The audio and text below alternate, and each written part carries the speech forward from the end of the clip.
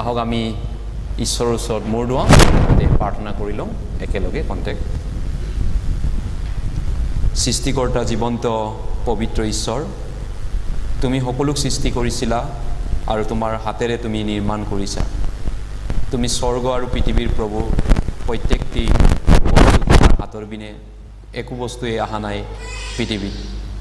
এতিয়া তোমাৰ ওচৰত তোমাৰ বাইকৰ পৰা আশীৰ্বাদ বিচাৰি আকৌ এবাৰ আমি আহিছোঁ এই বাইবেল সেমিনাৰৰ দ্বিতীয় সন্ধিয়া আমাক আশীৰ্বাদ কৰক যাতে তোমাৰ অনুগ্ৰহ আৰু তোমাৰ আশীৰ্বাদ আমি পাওঁ পবিত্ৰ আত্মা কওঁতাৰূপে আমাক কথা কওক তোমাৰ পবিত্ৰ ইচ্ছা আমাক জানিবলৈ সহায় কৰক স্বৰ্গীয় ইচ্ছা অনন্তকলীয়া পবিত্ৰ মহান তোমাৰ আঁচনিবিলাক বুজি পাবলৈ আত্মিক চকু শুনোতা হিচাপত আমাৰ প্ৰত্যেককো খুলি দিয়ক যাতে তোমাৰ পৰা মহা আশীৰ্বাদ পোৱা লোক হ'ম এই প্ৰাৰ্থনা প্ৰভু যীশুৰ নামত খুজিছোঁ আমেন মই জোহন বাইবেল শাস্ত্ৰৰ পৰা এটা পদ পঢ়িম প্ৰথমতে জোহন 17 অধ্যায় যদি বাইবেল আছে মেলিব নথাকিলে পৰ্দাত চালেও হ'ব যদি আছে বাইবেলৰ পৰা মেলিব জোহন 17 অধ্যায় 3 পদ 17 অধ্যায় 3 পদটো পঢ়ি দিছোঁ জোহন 17 অধ্যায় 3 পদ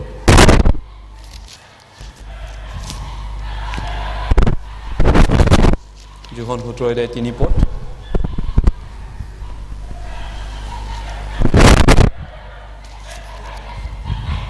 জোহনে লিখা শুভবাৰ্তা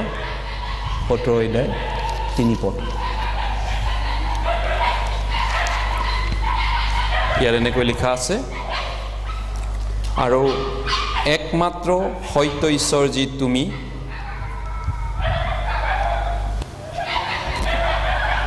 একমাত্ৰ সত্য ঈশ্বৰ যি তুমি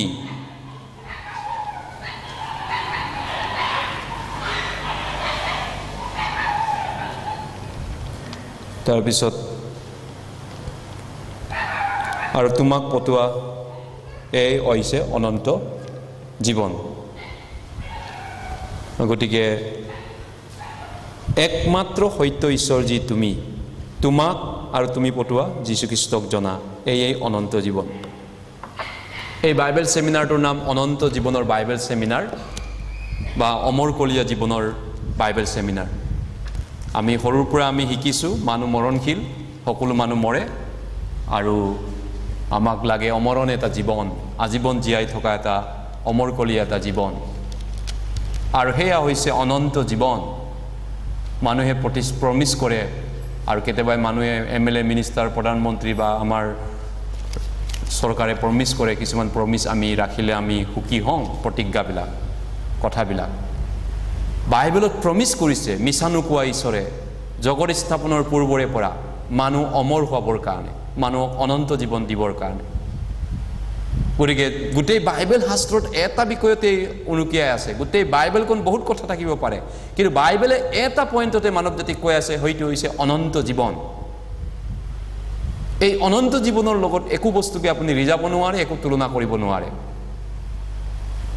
এটাৰ্নেল লাইফ অনন্ত জীৱন আমি এই পৃথিৱীত অনন্তকাল নাথাকো এই পৃথিৱীৰ একো বস্তু অনন্তকাল নাথাকে কিন্তু বাইবেলে আমাক অনন্ত জীৱনৰ প্ৰতিজ্ঞা কৰিছে এই কাৰণে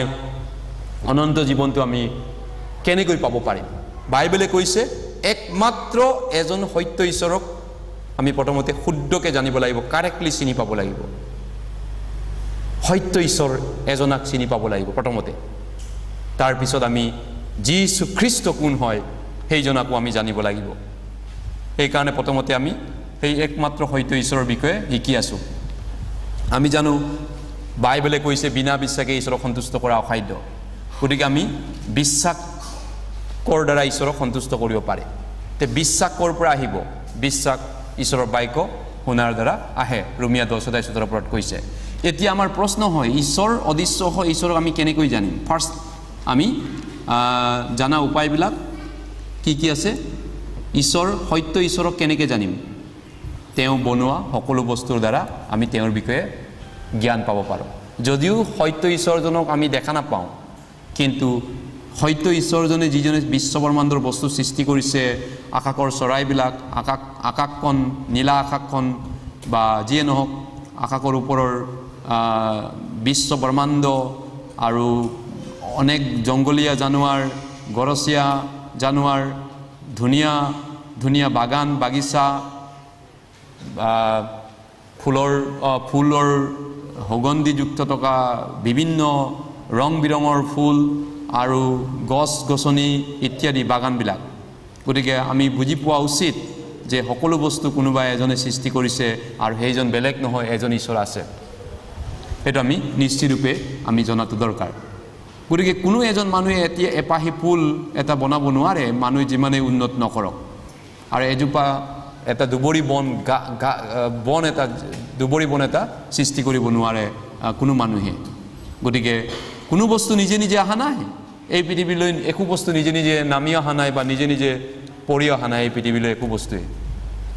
গতিকে এই সকলো বস্তুবিলাক বাইবেলে কৈছে ঈশ্বৰে বনাইছে তা বাইবেল কি হয় বাইবেল ঈশ্বৰৰ বাক্য হয় Bible is the word of god আদিতে বাইবেলে কৈছে বাক্য আছিল আৰু বাক্য ঈশ্বৰৰ সৈতে আছিল আৰু বাক্যই স্বয়ং ঈশ্বৰ গতিকে সৃষ্টি নকৰাৰ পূৰ্বে কি আছিল বিশ্ব ব্ৰহ্মাণ্ড আৰু পৃথিৱী নবনোৱাৰ আগত কি আছিল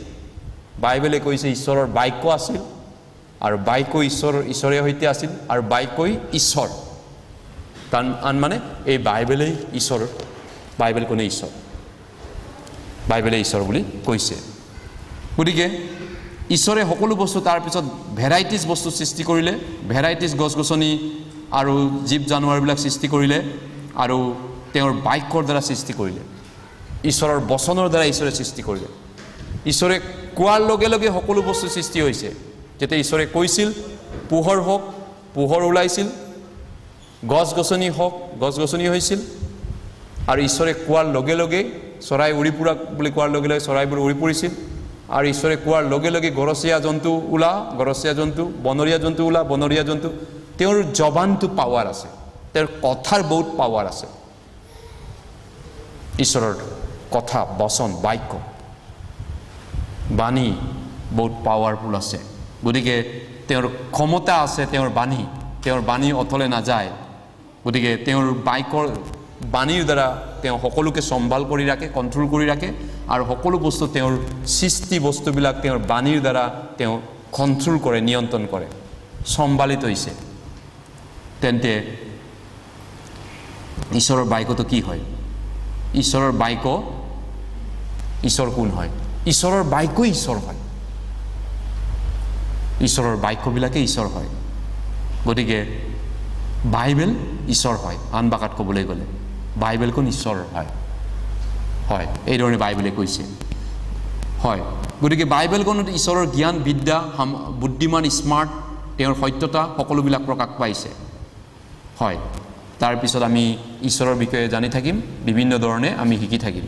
ৰোমিয়া 1:20 আমি একেলগে পঢ়িম যদি পাইছে কিয়নো সিহঁতে যেন উত্তৰ দিবলৈ ঠাই নাপায় এই কাৰণে তেওঁৰ অনাদি অনন্তৰ পৰাক্ৰম আৰু ঐশ্বৰিক স্বভাৱ আদি কৰি অদৃশ্য গুণবোৰ জগতৰ সৃষ্টিকালৰে পৰা তেওঁৰ নানা কাৰ্যত বোধগম্য হৈ স্পষ্টকৈ দেখা দিছে গতিকে সিহঁতে যেন উত্তৰ দিবলৈ ঠাই নাপায় যিবিলাক মানুহে ঈশ্বৰ সত্য ঈশ্বৰক ডিনাই কৰিব অস্বীকাৰ কৰিব নৎসাত কৰিব বিচাৰে ঈশ্বৰ নাই বুলি ক'ব বিচাৰে সিহঁতক উত্তৰ দিবলৈ ঈশ্বৰে নাইকিয়া কৰিছে কেনেকৈ তেওঁ বনোৱা ঈশ্বৰে বনোৱা বিশ্ব ব্ৰহ্মাণ্ডৰ প্ৰকৃতি এই জগতখনে কৈ এজনা মালিক আছে দেই ইয়াত তেওঁলোকক নিৰুত্তৰ কৰিছে যিবিলাক মানুহে কয় ঈশ্বৰ নাই বুলি ঈশ্বৰে বনোৱা বস্তুবিলাক চালে গম পাব ঈশ্বৰ কিমান স্মাৰ্ট কিমান ইণ্টেলিজেণ্ট কিমান বুদ্ধিয়ক কিমান শক্তিশালী কিমান সৰবজান কিমান সৰ্বজ্ঞানী সৰ্বব্যাপী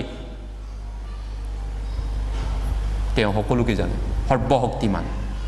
সৰ্বশক্তিমান সকলো কৰিব পাৰে তেওঁ সৰ্বব্যাপী সকলো জেগাতে আছে তেওঁ একে সময়তে আৰু সৰবজান তেওঁ সকলোকে জানে তেওঁ পৃথিৱী সৃষ্টি নকৰা আগৰ পৰাই গোটেই পৃথিৱীৰ আঁচনিটো আগতীয়াকৈ তেওঁ জানে এইজন ঈশ্বৰে মানুহক নিৰুত্তৰ কৰিব গতিকে বাইবেল ঈশ্বৰৰ বাক্য আমি ইতিমধ্যে এইটো বুজি পাইছোঁ বাইবেলটো কি ধৰণৰ বাইবেলটো কি হয় ঈশ্বৰৰ বচন হয় গতিকে আমি ইতিমধ্যে এইটো বুজি পালোঁ বাইবেল ঈশ্বৰৰ বাবে মানুহৰ বাবে ঈশ্বৰে লিখা পৰিকল্পনা হয় বাইবেল এটা বুৰঞ্জী হয় যিটো নেকি ঈশ্বৰৰ দৃষ্টিৰে লিখা বুৰঞ্জী হয় এই ধৰণে আমি বাইবেল বিষয়ে শিকিলোঁ তাৰ পিছত এতিয়া কাৰ বুৰঞ্জী ঈশ্বৰৰ বুৰঞ্জী এতিয়া আমি অতীত কালৰ কিছুমান বুৰঞ্জীৰ বিষয়ে ঈশ্বৰে লিখা বুৰঞ্জী শিকিম অতীতৰ ফাৰ্ষ্টত ষ্টাৰ্টিংত ঈশ্বৰে কেনেকৈ ষ্টাৰ্ট কৰিছিলে পৃথিৱীক এটোটো বুৰঞ্জীটো মানুহেটো ক'ব নোৱাৰে আপোনাৰ আতাবোৰ 1000 বছৰ আগত কোন আতাবু আছিলে আপুনিতো নাজানে মইতো নাজানো 2000 বছৰ আগত কোন আছিল আতাবু দাসে আছিল না আপুনি ৰাবাই আছিল না সাংমাই আছিল না কলিতাই আছিল না বড়ো কছাৰী আছিল না 5000 বছৰ আগত কিবা প্ৰমাণ আছে তথ্য আছে এনআৰসি আছে হয়তো আপোনাৰ বাবাৰ নামটো জানিব তাৰ বাবাৰ আগৰ নামটো জানিব তাৰ আৰু এটা জেনেৰেশ্যন আপুনি জানিব তাৰ আগত কোন জাতি আছিল আপুনি কি ভাষা কৈছিলে আতাবুৱে কোনেও নাজানে আমি মানুহ হয় আমি কেনেকৈ ইমান অতীতটো আমি জানিম কিন্তু একেবাৰে জানাৰ ৰাস্তা নাই নেকি আমাৰ অতীতটো পূৰ্বকালৰ অতীতটো মানৱ জীৱনৰ বুৰঞ্জীটো এজন যদি হয়তো ঈশ্বৰে আমাক জনাব নোৱাৰে নে বাইবেলে কি কয় এই বিষয়টো বাইবেলে কৈছে আদিতে ঈশ্বৰে আকাশমণ্ডল আৰু পৃথিৱী সৃষ্টি কৰিলে আদি বিগিনিং য'ত নেকি কোনো মানুহ নাছিলে এমএলএ মিনিষ্টাৰ ৰজা প্ৰজা নাছিলে এটাও মানুহ নাছিলে অকল ঈশ্বৰ আছিলে পূৰ্বৰ পৰা সেই ঈশ্বৰে কৈছে তেওঁ আৰম্ভ কৰিলে পৃথিৱী বাইবেল শাস্ত্ৰই কৈছে তেওঁ আৰম্ভ কৰাৰ পিছত তেওঁ সকলো বস্তু সৃষ্টি কৰিছে তেওঁ এজন সৃষ্টিকৰ্তা হয় গতিকে ঈশ্বৰ বুলি ক'লে বাইবেলৰ ঈশ্বৰজনে এজন সৃষ্টিকৰ্তা হয় ক্ৰিয়েটৰ গড সকলো বস্তু তেওঁ সৃষ্টি কৰিছে এই কাৰণে তেওঁ সৃষ্টি আদি কৰিছে সৃষ্টি অন্তও কৰিব বাইবেলে কৈছে বাইবেলৰ লাষ্ট পুস্তক প্ৰাকৃত বাক্য 21:1 কৈছে পাছে মই নতুন আকাশমণ্ডল আৰু নতুন পৃথিৱী দেখিলো কিয়নো প্ৰথম আকাশমণ্ডল আৰু প্ৰথম পৃথিৱী গুছিল বাইবেলৰ সৃষ্টিকৰ্তা ঈশ্বৰে এইটো ডিক্লেয়াৰ কৰিছে মই আদিতে সৃষ্টি কৰিলো কিন্তু মই ইয়াক ফিনিশিং কেনেকৈ কৰিব লাগে মই তাক জানো ঈশ্বৰে ফিনিশিংৰ কথাও বাইবেলত লিখিছেগে বাইবেলৰ ফিনিশ পালে নতুনকৈ পৃথিৱীক বনোৱা হ'বগে নতুন সৃষ্টি কৰা হ'বগে পৃথিৱী পুৰণাটো হাতাই দিয়া হ'ব এই পৃথিৱীৰ পৰা এটা নতুন পৃথিৱী বনাবগে সেইটো কথা বাইবেলে প্ৰতিজ্ঞা কৰিছে প্ৰমিস কৰিছে এইটো সম্ভৱ হ'বনে হয় বাইবেলে এইটো কৈছে আমি পৰীক্ষা কৰিলে গম পাম বাইবেল ঈশ্বৰৰ বাক্য নে আমি কেনে গম পাম বাইবেল ঈশ্বৰৰ বাক্য হয় নে নহয় যদি কোনোবা ভাবিছে ঈশ্বৰৰ বাক্য হয় নে নহয় যদি তেনেকুৱা মনত যদি কুকুজা আছে তেন্তে বাইবেলে কি কৈছে দ্বিতীয় বিৱৰণ 18:21-22 পদ আমি একেলগে পঢ়ো আৰু জিহুৱাই যি বাক্য কোৱা নাই তাক মই কেনেকৈ জানিম এই বুলি যদি তুমি মনতে ভাবা তেন্তে শুনা কোনো ভাববাদীয়ে জিহুৱাৰ নামেৰে কথা ক'লে যদি সেই বাক্য পাছত সিদ্ধ নহয় আৰু কোনো ফল নধৰে তেন্তে সেই কথা জিহুৱাই কোৱা নাই সেই ভাববাদীয়ে তাক গৰ্ব কৰি কৈছে তুমি তালৈ ভয় নকৰিবা গতিকে ঈশ্বৰৰ বচনটো বাইবেলত লিখা কথাবিলাক যদি পলিওৱা নাই যদি নগঠে ই ঈশ্বৰৰ বাক্য নহয় বুলি বাইবেলে নিজে ডিক্লেয়াৰ কৰিছে এইটো নহয় যে কোনোবা এখন কাব্য কিতাপ কল্পনা গল্পনা জল্পনাৰ অন্তৰে ৰখাল কথাৰে লিখিব আৰু মানুহে জোৰ জবস্তি পঢ়িব লাগে শুনিব লাগে এইটো বুলি বাইবেলে কোৱা নাই পঢ়ি চোৱা শুনি চোৱা পৰীক্ষা কৰা গোটেই জিন্দগী তুমি তত্ত্বতন্নকে চোৱা ঈশ্বৰে কোৱা কথাটো হয় নে নহয় তাক জানিবলৈ চেষ্টা কৰিব পাৰা কেনেকৈ ইয়াৰ লিখা কথাবিলাক সঁচা হয় নে নহয় যদি বাস্তৱ সন্মত পৃথিৱীত গতি থকা ঘটনাৰ বিষয়ে হয় আৰু বাস্তৱ মানৱ জীৱনৰ সত্যতাৰ বিষয়ে কয় আৰু গতি থকা ফলি আহিছে ইয়াৰ কোৱা কথাবিলাক তেতিয়ালে ঈশ্বৰে কৈছে এয়া ঈশ্বৰৰ বাক্য হয় নে নহয় তাৰ প্ৰমাণ তুমি পাব পাৰিবা কেনেকৈ আমি ঈশ্বৰৰ বাক্য হয় নে নহয় আমি গম পাম কোনোবা স্মাৰ্ট কোনোবা টেঙৰ বহুত জ্ঞানী চালাকি মানুহে বা লিখিছে বা নে আটাইতকৈ স্মাৰ্ট জনা আটাইতকৈ জ্ঞানী জনা আটাইতকৈ চালাকি চতুৰ জ্ঞানী সকলো জ্ঞানতকৈ জ্ঞানী ওপৰৰ সবচে জ্ঞানী ভাণ্ডাৰজন মালিকজনে লিখিছে বা তাক কেনেকৈ জানিম পঢ়ি চালেহে গম পাম শুনি চালেহে গম পাম সেইকাৰণে আমি মাতিছোঁ ইয়াতে আপুনি শুনি চাবৰ কাৰণে গতিকে বাইবেল কেনেকৈ লিখিলে আদিৰ পৰা অন্তলৈ এইখিনি ক'ত লিখিলে ইয়াৰ পৰা ইয়ালৈ বাইবেল লিখিছে এইটো চিন দেখিছেনে এইটো ইয়াৰ পৰা এই কাৰ চিনৰ পৰা এইটোলৈ বাইবেল লিখিছে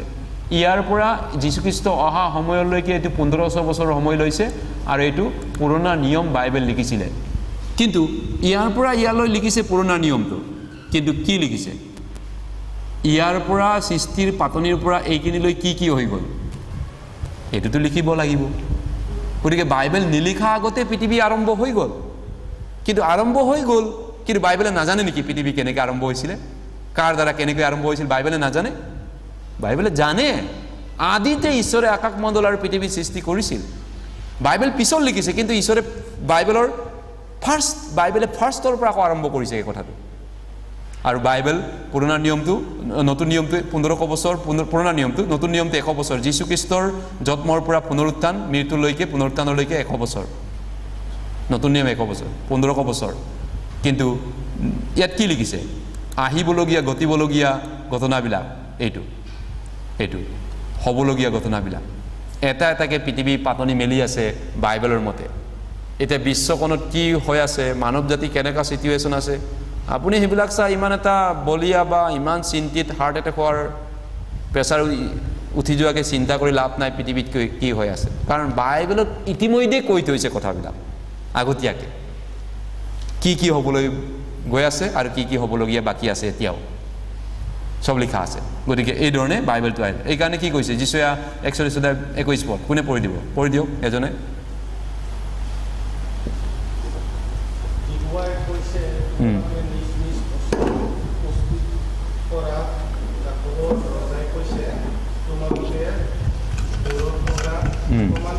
হয় ধন্যবাদ কি কৈছে জিহুৱা ঈশ্বৰৰ নাম তেওঁ কৈছে যে তোমালোকে নিজৰ গোচৰ উপস্থিত কৰা জাকুবৰ ৰজাই কৈছে তোমালোকে দৃঢ় প্ৰমাণ আনা এতিয়া মানুহে কয় বহুতখিনি ঈশ্বৰ আছে জাপানত বোলে 8 কোটি 80 কোটি দেৱ দেৱী আছে বোলে আমাৰ বোলে কৰোণাই নহয় বোলে বেছি দেৱ দেৱী থকা দেখত হসানে এটো হয়নে কথাটো যি কি নহওক বাইবেলে কৈছে জিহুৱাই কৈছে ঈশ্বৰ হয় নে নহয় দেৱ দেৱী ঈশ্বৰ কোন নহয় এইটো এটা প্ৰমাণটো লাগিব আমাক ঈশ্বৰে কোৱা নাই বাইবেলে কোৱা নাই মোক অন্ধভাৱে বিশ্বাস কৰা মই অন্ধভাৱে মোক মানি লোৱা ঈশ্বৰে কৈছে প্ৰমাণ আনা যুক্তি কৰা তৰ্ক কৰা পাত লুটিয়াই বগৰাই মেলি পাত কৰি ফালি পেলি ফৰি পিনি চোৱা হয় নে নহয় প্ৰমাণ কৰি চোৱা প্ৰমাণ আনা ইয়াত গোচৰ তৰিব কৈছে গোচৰ ক'ত যায় আপুনি কেছ দিব যাওঁ মই কাক এই আমুকাক কেছ দিব যাওঁ ঈশ্বৰে কৈছে কেছ দিব কৈছে কাক কেছ দিব কৈছে চোৱা তোমালোক অকামিলা আৰু তোমালোকৰ কাৰ্য অখাৰ আৰু তোমালোকক মনোনীত কৰাজন ঘৃণনীয় বিশেষকৈ কাক কেছ দিব কৈছে বাইবেলে দেৱ দেৱী বিলাকক 33 কোটি 32 কোটি 80 কোটি দেৱ দেৱীক কেছ কৰি চাব কৈছে বাইবেলৰ ঈশ্বৰজনে যদি তেওঁলোক ঈশ্বৰ হয় তাৰ প্ৰমাণ দিয়ক যদি তেওঁলোকে বিশ্বব্ৰহ্মাণ্ডৰ সৃষ্টিকৰ্তা হয় নম্ৰভাৱে সত্যকে তেওঁলোকে প্ৰমাণটো দিয়ক মোক সৃষ্টিকৰ্তা যদি হয় মোৰ সৃষ্টিকৰ্তা কোন হয় তেওঁ প্ৰমাণ দিয়ক কিন্তু সত্যভাৱে নম্ৰভাৱে ক'ব লাগিব এনে সিঙৰি থাকিলেতো নহ'ব আপুনি সিঙৰিলে আপুনি কাৰোবাৰ মাটি পাই না যায় নহয় নাপায় নহয় সিঙৰিলে মাটি এডোখৰ লোকৰ মাটি তথ্য কেছ প্ৰমাণ দিব লাগিব দলিল খাজানা দিয়া হাকিবাদী পূব পশ্চিম উত্তৰ দক্ষিণ কাৰ মাটি আপুনি হাকি উলিয়াব লাগিব এনে সিঙৰিলে মাটি নাপায় বেলেগৰ মাটি আপুনি ঠিক তেনেকৈ সিঙৰিলে ঈশ্বৰ নহয় তে ঈশ্বৰ হ'বলৈ প্ৰমাণ লাগিব যুক্তি লাগিব যিশুৱে 41:22 পৰা 24 পদ সিহঁতে সেইবোৰ আনক আৰু আগলৈ কি গতিব আৰু আমাৰ আগত প্ৰকাশ কৰক আগে হৈ যোৱা কি কথা কি আছিল তাক তোমালোকে প্ৰকাশ কৰা তেতিয়া আমি বিবেচনা কৰি সেইবোৰৰ হেকফল জানিব পাৰিম বা ভৱিষ্যত ঘটনাবোৰ আমাক দেখুৱা সিহঁতে সেইবোৰ আনক ইজৰাইলে এটা সময়ত দেৱ দেৱী পূজা কৰিছিল অকল দেৱ দেৱী পূজা কথাটো বাহিৰতে আছে বাইবেলত নাই বুলি নক'ব বাইবেলতো বহুত দেৱ দেৱীৰ কথা লিখিছে ইজৰাইল বুলি কোৱা এটা জাতি ঈশ্বৰৰ মনোনীত জাতি আছিল তেওঁলোকে বহুত দেৱ দেৱী পূজা কৰিছিল এটা সময়ত নৈতিক স্খলন গতি পিনি নৈতিকভাৱে পতন হৈ পিনি আধ্যাত্মিকভাৱে পতন হৈ পিনি সেইকাৰণে ইজৰাইলক ঈশ্বৰে কৈছে যে তোমালোকে দেৱ দেৱী পূজা কৰিছা তোমালোকৰ দেৱ দেৱীবিলাক আনক আৰু সেই দেৱ দেৱীবিলাকক কেছ কৰি দিয়ক আগলৈ কি গতিব তাক ক'ব দিয়ক তাক প্ৰকাশ কৰক ঈশ্বৰে চেলেঞ্জ কৰিছে ইজৰাইলক যদি তোমাৰ দেৱ দেৱী যদি ভৱিষ্যতটো জানে ক'ব দিয়ক আৰু তোমালোকৰ অতীতটো যদি ক'ব জানে সেইটো ক'ব দিয়ক আগে হৈ যোৱা কি আছিল তাক বিতংকে কোৱাচোন ক'ৰ পৰা আৰম্ভ হ'ল পৃথিৱী জাপানৰ সাগৰৰ পৰা আৰম্ভ হ'ল, চাইনাৰ পৰা আৰম্ভ হ'ল, ক'ৰ পৰা আৰম্ভ হ'ল? পূব পশ্চিম উত্তৰ দক্ষিণ মেচপটেমিয়াৰ সভ্যতা কোন সভ্যতাৰ পৰা আৰম্ভ হ'ল? কওকচোন, কোন মানুহ আছিল? প্ৰথম মানুহ কোন আছিল? তেওঁলোকৰ নাম বাকী আছিল, কওকচোন। প্ৰথম গাঁও ক'ত পাতিছিলে আৰু প্ৰথম মানুহটো কাক সৃষ্টি কৰিছিল? যদি জানে সেই দেৱ দেৱী প্ৰতিমা ঈশ্বৰক ক'ব দিয়া, যদি সত্য ঈশ্বৰ হয় ক'ব পাৰিব লাগিব অন্তত, আৰু প্ৰকাশ কৰক, তেতিয়া আমি বিবেচনা কৰি সেইবোৰৰ শেষবোৰ জানিব পাৰিম, ভৱিষ্যত ঘটনাবোৰ আমাক দেখুওৱা। কিন্তু আমি জানো আমাক সেইবিলাক প্ৰমাণ তথ্য দিব পৰা শক্তি কাৰো নাই। বাইবেলে পাৰেনে এইটো কথা? বাইবেল ইয়াৰ পৰা বেলেগ হয়। বাইবেলৰ পৰা আমি প্ৰমাণ কেইটামান চাম আজি। বাইবেলে কি কৈছে তাৰে কেইটামান উদাহৰণ চাম। বাইবেলে এডেন বাৰীৰ কথা কৈছে। প্ৰথম গাঁওখনৰ নাম এডেন বাৰী আছিল। প্ৰথম বিশ্বত প্ৰথম গাঁওখন কোন আছিল জানেনে? এডেন বাৰী, বাইবেলৰ মতে। কেনেকৈ? বাইবেলে প্ৰমাণ তথ্য ৰাখি পিনি ক'ব কথা, এনেই নকয়। গতিকে পৃথিৱীত প্ৰথম ঈশ্বৰে বাগিচা এখন পাতিছিল, প্ৰথম মানুহ ৰাখিছিল এডেন বাৰীত। তেন্তে প্ৰথম বাইবেলৰ কাহিনীটো হৈছে এডেন বাৰীৰ পৰা আৰম্ভ হৈছে। কি কৈছে? আদিপুস্তক 2:8 কৈছে, পাছে ঈশ্বৰ যি হোৱাই পূব পালে এডেনত এখন বাৰী পাতি নিজে সৃষ্টি কৰা মানুহক তাত থলে। ঈশ্বৰ যি হোৱাই পূব পালে। পূব ক'ত আছে? বেলি যদুতে এইটো আমি পূব পালে কওঁ। বেলি উঠা জেগাত এটা বাগিচা পাতিছিলে, তাতে বোলে নিজে বনোৱা মানুহটোক তাত থলে বুলি কৈছে বাগিচাখনত। বাগিচাত কিয় থয় মানুহ? অৰেঞ্জৰ বাগান আছে সোণাপুৰ ছাইডত বহুত। মই সোণাপুৰৰ সমিতিৰা বাগানত বহুত ঘূৰি ফুৰিছোঁ। ৰঙা ৰং বিৰঙৰ পকা অৰেঞ্জ গছত উঠি পিনি খাইছোঁ লগৰীয়াৰ লগত, মোৰ চিনাকি মানুহ আছে। কি ধুনীয়া সোণাপুৰৰ সমিতিৰা, ৰঙা একদম মানে গছত পকি থাকে। এতিয়া এডেন বাৰীত ঈশ্বৰে মানুহক এনেকুৱা এটা বাগিচাত থলে। তাৰপিছত কি কৈছে? এডেন বাৰীটো তেনেহ'লে ক'ত আছিল? এইটো সত্য আছিলনে? বাইবেলে কোৱা কথাটো সঁচানে? আৰু ক'ত আছিল? কোনখিনি জেগাত আছিল? তেনেহ'লে আছিল যদি এতিয়া কি হ'ল? ক'ত গ'ল এতিয়া? আৰু ইয়াৰ থকাৰ কিবা প্ৰমাণ এতিয়া আছেনে বিশ্বত? এইবিলাক আমাৰ প্ৰশ্ন আছে, কিন্তু আমাৰ প্ৰশ্ন আছে। বাইবেলে কি কয় এই বিষয়টো? আদিপুস্তক 2:10-12 আৰু বাৰীত পানী দিবৰ নিমিত্তে এডেনৰ পৰা এখন নৈ ওলাই সেই ঠাইৰ পৰা বেলেগ বেলেগ হৈ 4 সূতা নৈ হ'ল। প্ৰথম নৈৰ নাম পিচোন। এই সোণ উৎপন্ন হোৱা সমুদায় সবিলা দেশকে মেৰাই গৈছে। সেই দেশৰ সোণ উত্তম, তাতে গুলো আৰু বহুমূলীয়া বাকৰ পোৱা যায়। এডেন বাৰীত বোলে ঈশ্বৰে বাগিচাখন পাতোতে তাত পানী দিবৰ কাৰণেও ৱাটাৰ ছাপ্লাই ছিষ্টেম কৰিছিল। কিমান ধুনীয়াকৈ ঈশ্বৰে কৈছে, বাগিচা এখন পাতিবলৈ পানী নিদিলে ক'ৰ পৰা হ'ব? সেইকাৰণে পানী যোগান কৰিবলৈ নদী সৃষ্টি কৰিছে। নদীৰ পৰা ব্ৰাঞ্চ নদী সৃষ্টি কৰিছে, যাতে এটা নদীতে হ'লে নহ'ব নহয়, গোটেই বাগিচাখনত দিব লাগিব পানীটো। হুটি এনেকৈ কেনেল পথাৰত কেনেল যেনেকৈ বনায় এনেকৈ বনাই দিছে। তাৰপিছত কি নামবিলাক ইয়াত কৈছে? প্ৰথম নদীটোৰ নাম পিচন, আৰু দ্বিতীয় নদীৰ নাম গিহুন, তৃতীয় নদীৰ নাম হিডিকল, যাক টাইগ্ৰিছ বুলি কয় আন ভাষাত, তেনেকৈ ব্ৰহ্মপুত্ৰক লোহিত বুলিও কয়। মহাবাহু ব্ৰহ্মপুত্ৰ লোহিত, অৰুণাচলত চিয়াং, গতিকে বেলেগ বেলেগ নামত আমি সম্বোধন কৰোঁ, কিন্তু নদী একো নেই। হিডিকেলটো টাইগ্ৰিছ বুলিও কয়। আৰু চতুৰ্থ নদীৰ নাম পৰাত। এইধৰণে বাইবেলত 4খন নদী ৰাখিলে, ঈশ্বৰে নামটো দিছে বাগিচাত। কিবা এটা তথ্য আছেনে 4খন নদীৰ? এতিয়া আমি অলপমান আজি প্ৰমাণ চাম কেইটামান। এতিয়াৰ দিনত বৈজ্ঞানিক ফালৰ পৰা কি খোজ কৰি পাইছে। কিন্তু ঈশ্বৰে এডেন বাৰীত মানুহক তাত থৈ পিনি মানুহক কি আদেশ দিছিলে? এই আদেশ দিছিলে, কোনে পঢ়ি দিব? আদিপুস্তক 2:16-17 পদ। ঈশ্বৰে কি আদেশ দিছিলে মানুহক, আদাম আৰু হাৱাক?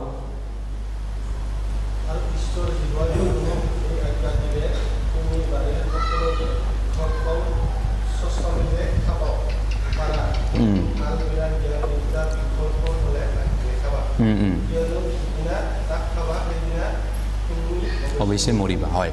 ঈশ্বৰে এডেন বাৰীত এই আদেশটো দিলে কৈছে। প্ৰথম মানুহটো পুৰুষ, আৰু এই পুৰুষজনক কি আদেশ দিছে? যে তুমি সকলো ফল মূল বাগানটো খাব পাৰা, বাগান তোমাৰ হয়, মই এই বাগানটো তোমাক পাতি তোমাৰ বাবে দি দিছোঁ। ইমান ডাঙৰ বাগান সোণাপুৰত আছে, সৌফালে আছে, আপেল, আম, নাৰিকল, সুমিতিৰা, নহয় দেখিছেনে? কিমান ডাঙৰ বাগান আছে। 50 বিঘা 30 বিঘা বাগান মই দেখিছোঁ। সুমিতিৰা বাগান, মানে কিবা কলৰ বাগান দেখিছোঁ, সেইফালে কুলসি নদী ইফালে কলৰ বাগান বোলে 10 বিঘা থকা মোৰ চিনাকি মানুহ এটাও মই এদিন লগ পালোঁ 10 বিঘা মোৰ কলৰ বাগান আছে বোলে মোক মাতিছে আপুনি আহক এনেকা বাইবেল সেমিনাৰ শুনিলে তেওঁ মাতি আছে মই যাব পৰা নাই যাব লাগিব আপুনি আহক কলৰ বাগান চাবলৈ তে বাগানৰ এতিয়া ঈশ্বৰে বাগান কিয় পাতিছে বাগানটো ৰকিয়া হিচাপত আদাম হাৱাক তলে কিন্তু ঈশ্বৰে এটা কথা কৈছিলে যে সেই বাগানটো সকলো তোমাৰ কিন্তু এইটো কাম তুমি নকৰিবা সিম্পল কথা হয় নহয় ধৰক এজন কিবা ৰজাই তেওঁৰ কৰ্মচাৰী এজনক নিযুক্তি কৰিছে ঘৰখনত ৰজাই কৈছে তুমি মোৰ গোটেই ঘৰখনৰ মেনেজাৰ হোৱা তুমি সব কাম তোমাক মই গতাই দিছো মোৰ গোটেইটো তোমাৰে হয় কিন্তু মোৰ পৰিবাৰটো তোমাৰ নহয় মোৰ মিছেছটো তোমাৰ নহয় কিন্তু বাকি সব তুমি কৰিব পাৰা কথাটো ঠিকেইটো আছিল তেনেহলে আদামে হেতু মানিব লাগে ঈশ্বৰৰ কথাটো মানিব লাগিছিল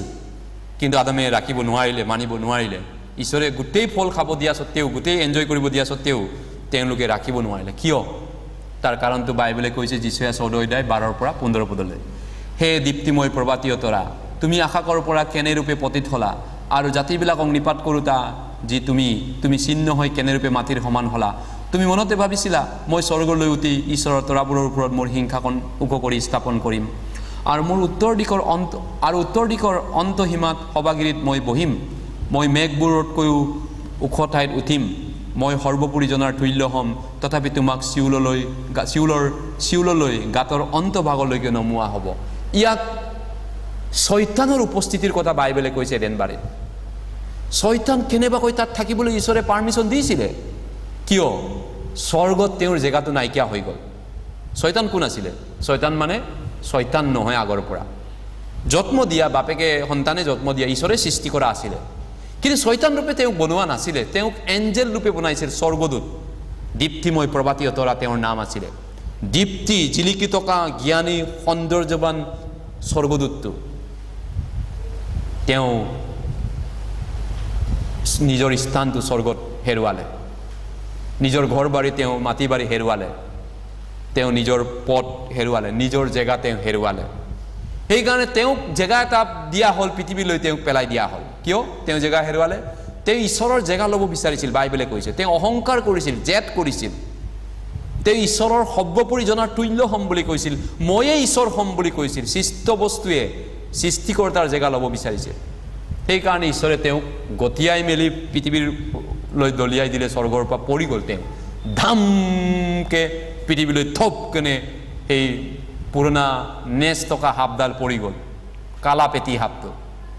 সেই কালাপেটি সাপ পৰি গ'ল সেইকাৰণে সেই কালাপেটি সাপৰ পৰা কথা নুশুনিবা বুলি ঈশ্বৰে আদাম হাৱাক বুজাইছিল সবটো শুনিবা কিন্তু কালাপেটি সাপৰ কথাটো নুশুনিবা ইয়াতে বাগানত সোমাই গ'ল তেওঁ এইকাৰণে ভাল বেয়া জ্ঞান দেউতাৰ ফলটো চিন হিচাপত থৈছোঁ ফলটো মানে প্ৰয়োজন নহয় সেই কালাপেটি সাপৰ পৰা বাচিবৰ কাৰণে কিন্তু সেই কালাপেটি সাপ বহুত চতুৰ আছিল আদি পুস্তক 3:1 পদৰ পৰা 3 পদত কৈছে ঈশ্বৰ যিহোৱাই নিৰ্মাণ কৰা সকলো বনৰীয়া জন্তুৰ মাজত সৰ্প অতি টেঙৰ আছিল সৰ্প সাপ সি নাৰীগৰাকীক ক'লে বাৰীৰ কোনো গছজোপাৰ ফল তোমালোকে নাখাবা বুলি বাস্তৱিক ঈশ্বৰে ক'লেনে তাতে নাৰীয়ে সৰ্পক ক'লে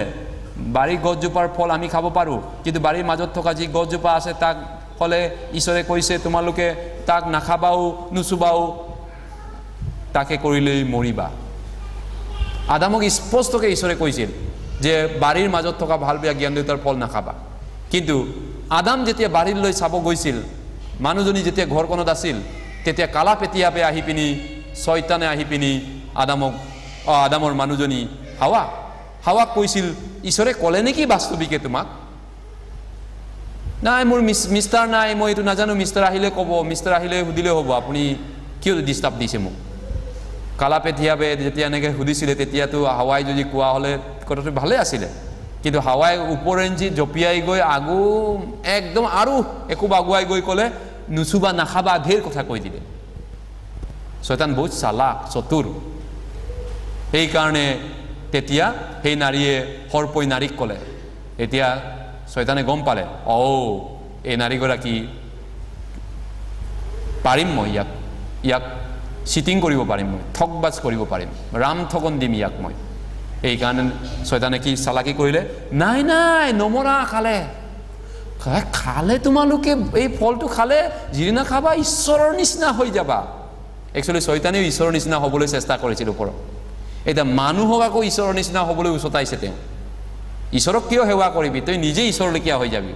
অ' মাই গড এইটো কেনেকৈ হ'ব আপুনিও হ'ব দিব নোৱাৰে যদি আপুনি ঈশ্বৰ হোৱা হ'লে সৃষ্টিকৰ্তা হোৱা হ'লে সৃষ্ট বস্তুক আপুনি কেনেকৈ স্থান দিব আপোনাৰ জেগাটো গতিকে এই কাৰণে শয়তানে ইয়াত ঠগালে চিটিং কৰিলে খা খা খা আৰু ফলটো খালেও নমৰা বুলি কোৱাৰ লগে লগে ফলটো খোৱাৰ পিছত আদাম হাৱাই শয়তানৰ কথা লুচিফাৰৰ কথা কিবাৰ কথা শুনিলে পেটি সাপৰ কথা শুনিলে ঈশ্বৰে কোৱা কথা নুশুনিলে তেওঁলোকে পাহৰি গ'ল নে না জানি শুনি নুশুনিলে যিকিনো নুশুনিলে অবাধ্য হ'ল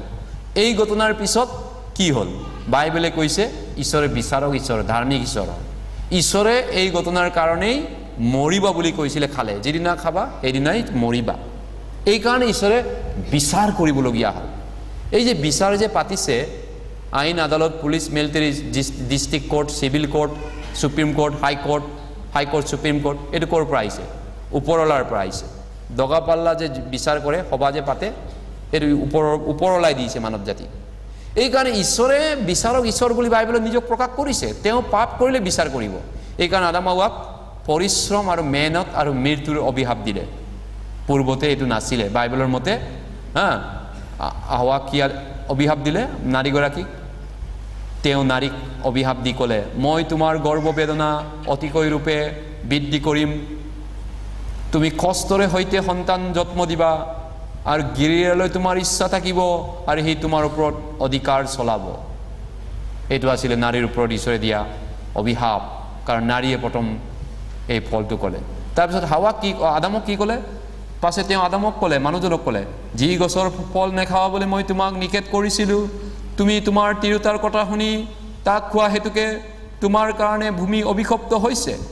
তুমি জীৱনৰ গোটেই কালত দুখেৰে এই পৃথিৱীৰ মাটিৰ পৰা খাবলৈ পাবা দুখ কষ্ট কাঁইটীয়া বন সি তোমালৈ এই মাটিয়ে গজিব এই দুখ কষ্ট পাবা পৃথিৱীত জীয়াই থকা সময়ত তাক তুমি পথাৰৰ শস্য ভোজন কৰিবা তুমি মাটিলৈ উলটি নোযোৱা মানে তোমাৰ মুখৰ গামেৰে আহাৰ কৰিবলৈ পাবা কিয়নো তোমাক মাটিৰ পৰা লোৱা হৈছে কাৰণ তুমি ধূলি মাতন পুনৰাই ধূলিলৈকে উভতি যাবা আদামক ঈশ্বৰে কাৰা কৈছে তুমি তোমাৰ তিৰোতাৰ কথা শুনিলা এই কাৰণে এই পৃথিৱী এতিয়া বাগিচা নহ'ব তোমালোকক ফল মূল নিজে পাব দিয়া নহ'ব কৰ্ম কৰি হাল বাই কষ্ট কৰি এমুঠি আহাৰ কাপোৰ কানিৰ কাৰণে তুমি তোমাৰ বংকৈ দৌৰি পৰি খাব লাগিব এই ফল খোৱাৰ কাৰণে তাৰপিছত তুমি মাটি লৈ যাব এইটো বাস্তৱ সত্য হয় বাইবেলটো এনে কল্পনা কাব্য নহয় আপোনাৰ অন্তৰে মানিব পাৰেনে এই সত্য ঈশ্বৰে কিবা মানুহক চিটিং কৰাই ঠগাই পিনি মানুহক কিবা ভুলাই পিনি কিবা তেওঁৰ ওচৰলৈ আনিব কি প্ৰয়োজন আছে মানুহক তেওঁ কিবা হাঁহি ধেমালি বা ৰখাল কথা কৈ পিনি মানুহক ভুলাবলৈ ঈশ্বৰে কোৱা কথা সত্য হয় তাতকৈ ডাঙৰ কথা হ'ল ঈশ্বৰে মানৱ জাতিক সবচে ডাঙৰ অভিশাপটো দিলে এই ফল খোৱাৰ কাৰণে এইটো আটাইতকৈ মনত ৰাখিবলগীয়া আদিপুস্তক 3:23-24 একেলগে পঢ়ো ঈশ্বৰ জিহুৱাই ক'লে দেখা মানুহ আমাৰ এজনাৰ নিচিনা ভাল বেয়া জানোতা হৈছে এতিয়া সি কি জানি হাত মেলি জীৱন বৃক্ষৰ ফল লৈ খাই চিৰজীৱী হয় এই বুলি যি মাটিৰ পৰা তেওঁক লোৱা হৈছিল তাতে খেতি কৰিবলৈ ঈশ্বৰ জিহুৱাই মানুহক এডেন বাৰীৰ পৰা খেদি উলিয়াই পঠালে এইদৰে তেওঁ মানুহক খেদালে আৰু জীৱন বৃক্ষৰ ফল পথ ৰখিবলৈ এডেন বাৰীৰ পূব পালে কৰববিলাকক আৰু চাৰিওফালে ঘূৰি থকা এখন জ্বলন্তময় তৰোৱালকো তাত থলে এইটোৱে হৈছে সবচে অভিশাপ বিগদায়ক কথা মেন ইজ মৰ্টেল বুলি LP স্কুলৰ কিতাপৰ পৰা মানুহ পঢ়িবলৈ আৰম্ভ কৰাটো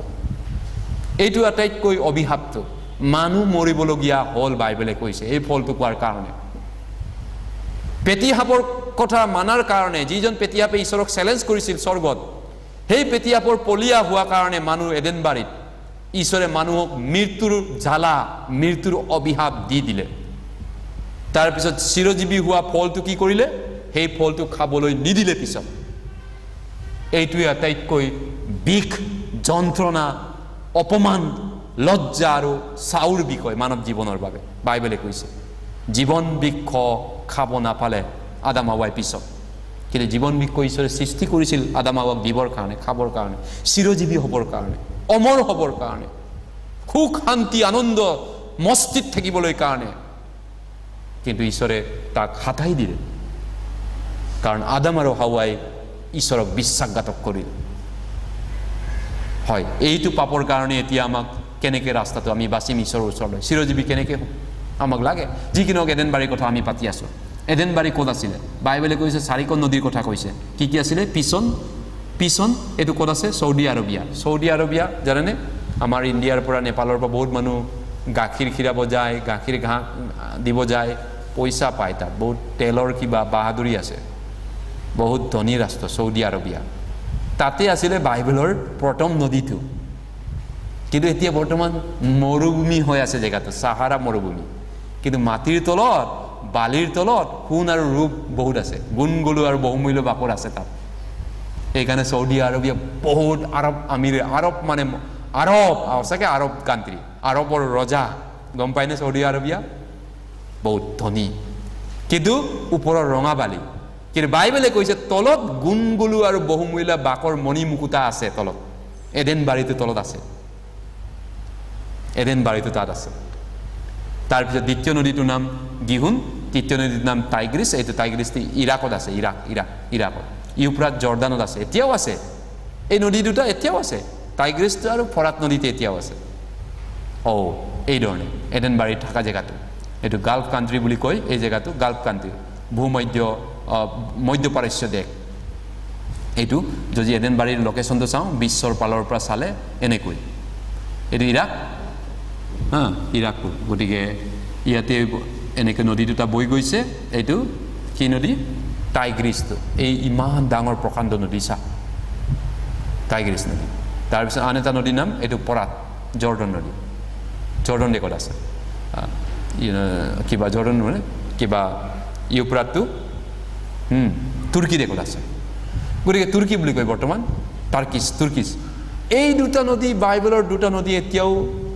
জীয়া সাক্ষী হিচাপত আছে তেনেহ'লে এডেন বাৰীৰ কথা বাইবেলে কোৱা কথা নদীৰ কথা এইটো দেখোন বাস্তৱ সত্য পৃথিৱীত গতি যোৱা কথাই কৈছে এইটো দেখোন কোনোবা মায়াকৰ্ম কৰা কিবা এটা কল্পনা জল্পনা কাব্যৰ কথা কোৱা নাই পৃথিৱীৰ সত্য কথা কৈছে এইখিনিলৈ অন্তত মানিব পাৰোঁ আমি এইটো সত্য কথাই কৈছে এইটো এটা নাবুত নাত্ৰুত আকাশত চাং পতাৰ কথা বাইবেলে নকয় বহুত মহাকাব্য আছে আকাশত চাং পতাৰ কথা কয় কিন্তু বাইবেলে আকাশত চাং পতাৰ কথা নকয় বাইবেলে পৃথিৱীত হৈ যোৱা কথাহে কয় এইখিনি আছিলে এডেন বাৰী থকা জেগাটো লোকেশ্যনটো বাইবেলৰ মতে কিন্তু চাইণ্টিষ্টে কি কয় এতিয়া বিজ্ঞানে কি কয় বিজ্ঞানে ইতিমধ্যে এইটো নিশ্চিত কৰিছে এডেন বাৰী থাকিব লাগিব চৌদি আৰবিয়া এতিয়া বৰ্তমান বালি সাহাৰা মৰুভূমিৰ তলত পূৰ্বতে মানুহ থাকিব লাগিব ইমান তেল কিয় পোৱা যায় ইমান ভাল টাকা পইচা ক'ৰ পৰা উপাৰ্জন হৈছে এই জেগাটো বালিৰ পৰা কি পায় মানুহ ৰঙা বালিৰ পৰা আমাৰ ব্ৰহ্মপুত্ৰ ৰঙা বালি ঢেৰ আছে কি কৰিব তাৰ পৰা ঘৰ বনোৱা বাই এই পলকৰ বালিটো এনে মাটি ঘৰ পুতিবৰ কাৰণে লাগে সেইটো ডাম্পাৰত আৰু কি কৰিব লাগে কিন্তু চৌদি আৰবিয়া ৰঙা বালিৰ ওপৰত থাকি ইমান ধনী কেনেকৈ হ'ল বিজ্ঞানে বিচাৰি উলিয়াইছে তেলৰ ফুং তাতে আৱিষ্কাৰ কৰিলে কেনেকৈ বাইবেলে কোৱা কথা গৱেষণা কৰাৰ পিছত গম পালে ইয়াত কিবা এটা আছে আৰু তাত হেৰুৱা দুটা নদীও বিজ্ঞানীয়ে বিচাৰি পাইছে পুতিটোৱা গিহুন নদীটো এডেন বাৰীৰ প্ৰথম নদী গিহুন ইয়াতে বিচাৰি পাইছে গতিকে এই ধৰণে এডেন বাৰী নদীটো কিন্তু নদীটো বা এডেন বাৰী এতিয়া কি হ'ল এইটো ডাঙৰ কথা পঢ়ি দিব কোনোবাই জিস্কেল 18 অধ্যায় 31 অধ্যায় 18 পদ এডেন বাৰীটো কি হ'ল বাইবেলে কি কৈছে এতিয়া ক'ত গ'ল সেই ধুনীয়া বাগানটো দে মহত্ব গছবোৰৰ মাজত অধু ভাগলৈ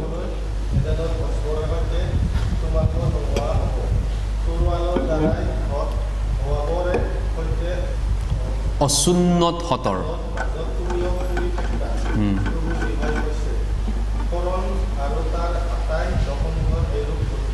কি কৈছে এডেনৰ সেই গ্লোৰিয়াছ সন্মানীয় শ্ৰদ্ধাৰ উক উক গছবিলাক কি হ'ল বাইবেলে ঈশ্বৰে সুধিছেগে জিস্কেল বাপবাদীৰ যোগেদি ইমান ধুনীয়া বাগানটো আপেল আঙুৰ হুমিতিৰা কিবা কলৰ বাগান কি হ'ল ক'ত গ'ল ইমান ডাঙৰ ডাঙৰ ডালিম আপেলবিলাক এটাও নাই এতিয়া ইয়াত কৈছে ঈশ্বৰে কৈছে পৃথিৱীৰ তললৈ নমুৱাই দিয়া হ'ল সেই জেগাতে য'ত বাগানটো আছিলে বাগানটো ক'ত আছিলে বৰ্তমান সৌদি আৰবিয়া য'ত আছে গৈ পাইছে না আপোনালোকে সৌদি আৰবিয়া কাণ্ট্ৰি শুনিছেনে সাহাৰা মৰুভূমি সেই জেগাত য'ত বাগিচাটো পাতিছিল তাতে তললৈ মাটিৰ তলত পুতি পেলালে কৈছে এই কাৰণে বৈজ্ঞানিকে তেলৰ পুং ক'ৰ পৰা আৱিষ্কাৰ কৰিলে জানে তেলৰ পুং ৰিচাৰ্চ কোনে আৰম্ভ কৰিছিল জানে বাইবেল জনা মানুহে ফাৰ্ষ্ট ষ্টাৰ্ট কৰিছে বিশ্বত তেলৰ কোম্পানী বহোৱাটো আপুনি সুধিব পাৰে ৰাখাফেলাৰ কোন আছিলে প্ৰথম তেল পুং বহোৱা মানুহটো বিশ্বত প্ৰথম তেলৰ পুং আৱিষ্কাৰ কৰা মানুহটো বাইবেল বিশ্বাসী মানুহ আছিল বাইবেলৰ পঢ়ি পিনি এডেনবাৰী বিচাৰি পিনি তেওঁ তাতে নিশ্চয় গুণগলু বহুমূল্য মণিমুকুতা আছে বুলি বাইবেলে কৈছে সেই জেগাটো বিচাৰি বিচাৰি খান্দি খান্দি তেলৰ খাত তাতে আৰম্ভ কৰিছে ফাৰ্ষ্টত আৰু বিশ্বত বহুত ধনী কোম্পানী তেওঁ এতিয়াও বাইবেলে মিছা কয়নে হয় বাইবেলে মিছা ক'বৰ প্ৰয়োজন নাই আৰু ঈশ্বৰে মিছা কোৱাৰ প্ৰয়োজন নাই মানুহক সেই বাগিচাৰ গছবিলাক ক'ত গ'ল সন্মানীয় ওখ ওখ গছবিলাক এনেকুৱা 100 মিটাৰ পৰ্যন্ত ওখ গছ এতিয়াও আছে কিছুমান দেশত আমেৰিকাত এটা বাগান আছে 100 মিটাৰ লম্বা হয় গছটো আমাৰ ইয়াতো গছবিলাক কাটি হেকেই পুলি পোকা পৰ্যন্ত হেক জংগলৰ সাতাৰগাঁও হৈ ভিতৰলৈকে কিন্তু এতিয়াও আমেৰিকাত এটা বাগান আছে 100 মিটাৰ ওপৰৰ লম্বা গছ আছে ইমান ওখ মানুহ চকুৱে দেখা নাপাব ইমান ওখ আছে মাথাটো সেই বাগিচাৰ গছবিলাক এনেকুৱা আছিল কিন্তু সেই গছবিলাক মাটিৰ তলত পুতি পেলালে তাতে অকল গৰসীয়া জন্তুৰ সৃষ্টি কৰিছিল এডেনবাৰীত আমি যোৱাকালি চাইছো বনৰীয়া জন্তু সৃষ্টি কৰিছিল হাতী ভালুক বা জানুৱাৰ ইত্যাদি অজস্ৰ জানুৱাৰ আছিল এই সকলোবিলাক একেলগে পুতি পেলালে এই কাৰণে তাত এতিয়া বালিটো এনেকুৱা সৌদি আৰবিয়াটো তাতে আৰ্কিঅলজিষ্ট সাইন্টিষ্টে বিজ্ঞানে এনেকুৱা বস্তু বালিৰ তলৰ পৰা খান্দি উলিয়া পাইছেগে এই কাৰণে মিউজিয়ামত আপুনি গলে পাব এনেকুৱা বস্তু এই মিউজিয়ামৰ পৰা লোৱা ফটো এইটো আৰ্কিঅলজিষ্টে যেটো নেকি মধ্যপ্ৰাচ্যৰ দেশত ভূতত্ত্ব বিজ্ঞান বুলি কয় পুৰাতত্ত্ব বিজ্ঞান পুৰণা মানৱ জাতি জীৱনটো অধ্যয়ন কৰা পুৰাতত্ত্ব আৰ্কিঅলজিষ্ট পুৰাতত্ত্ব বিজ্ঞান হিহতে মাটিৰ তলৰ পৰা খান্দি পিনি উলিয়াইছে এই হিলৰ ছবি নক্সাবিলাক তাৰ মানে পূৰ্বত এতে গৰু ছাগলী নাই এদিন তাত কোনো এই মৰুভূমিত এতিয়া জানুৱাৰ নাই কিন্তু পূৰ্বকালত আছিলে কাৰণ বালিৰ তলৰ পৰা হিলত লিখা ফলিবিলাক হিলত আকা এই গৰু ছাগলী জানুৱাৰবিলাক পাইছেগে জংগলী জানুৱাৰ ইত্যাদি তাৰ মানে তাত বাগিচাটো আছিলে যদিও এতিয়া মৰঙা মৰুভূমি হয় নহলে কি বুলি বিজ্ঞানীক বুজাব বিজ্ঞানী কেনেকৈ মানৱ জীৱনক বুজাব এইটো ক'ৰ পৰা হ'ল ইমান বালিৰ তলত এইবিলাক যে বস্তু ওলাইছেগে হয় গতিকে এনেকা জংগলী জানুৱাৰ কৰা হিলৰ আকা ছবি আমি আগৰ কালৰ মানুহবিলাকক বন মানুহ বুলি কয় না বন মানুহ গাঁৱলীয়া বা চিম্পুল বাকাত বন মানুহ কিন্তু বাইবেলে বন মানুহ নহয় এডেনবাৰীৰ মানুহ আছিল এইবিলাক তেওঁলোকে স্বীকাৰ কৰিছিল কাৰণ নদী আছিল না বাইবেলে 4খন নদীৰ কথা উল্লেখ কৰিছে এই কাৰণে হিলত আঁকিছিলে তেওঁলোকৰ আটা আবুবিলাকে কাৰণ নাও দেখিছে স্বীকাৰ কৰা মনতে আঁকি দিলে আৰু পুৰণা কালৰ মানুহবিলাকে এই কাৰণে বিজ্ঞানী উঠাই আনিছে বহুত পুৰণা সেই হিলবিলাক তলৰ পৰা গতিকে কি হ'ল এডেনবাৰীটো ভিডিঅ' আকাৰে অলপমান যদি চাওঁ এনেকুৱা ধৰণে কৈছে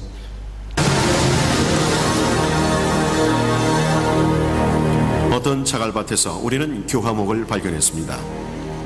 오랜 세월에 걸쳐 나무가 형태는 유지하되 내용물이 규산 성분으로 대체된 말하자면 나무 화석입니다. 나무가 돌로 변했지만 나무의 원형을 간직하고 있는 것이죠. হিল ইয়াতে কিছুমান হিল হৈ গৈছে গছবিলাক মানে জীৱাশ্ম হৈ গ'ল জীৱাশ্ম হৈ যোৱাৰ পিছত ফসল হৈ যোৱাৰ পিছত বহুত বছৰৰ পিছত এই হিল গছটো টান হৈ এটো ৰক মানে হিলৰ গছ লেকিয়া হয় 이들 교화목 가운데 এটো গছ ইমান লম্বা গছ এতিয়া বিচাৰি পাইছে হে মৰুভূমিত সাহাৰা মৰুভূমি য'ত এডেনবাৰী আছে 길이가 20m는 실이 되는 것을 찾았습니다. 사막에서 이런 나무가 자랐다는 것은 불가능한 일이므로 먼 옛날 이곳의 환경이 지금과 같지 않았을 거라는 추측을 해봤습니다.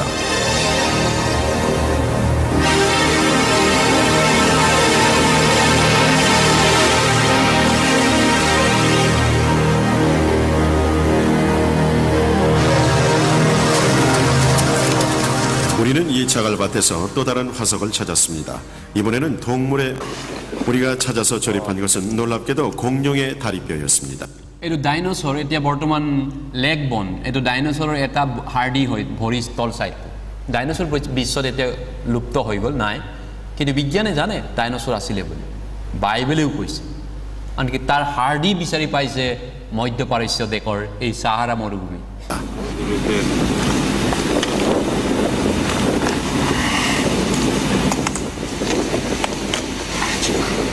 이곳 지하에는 대단히 큰 교화목과 공룡의 화석을 포함하는 지층이 있다는 얘기가 됩니다. 이 화석들은 이 일대에 한때 커다란 나무들과 공룡이 살았었다는 분명한 증거라고 할 수 있으며 그렇다면 그 옛날 이곳은 물과 비가 충분했던 곳이었다고 할 수 있습니다.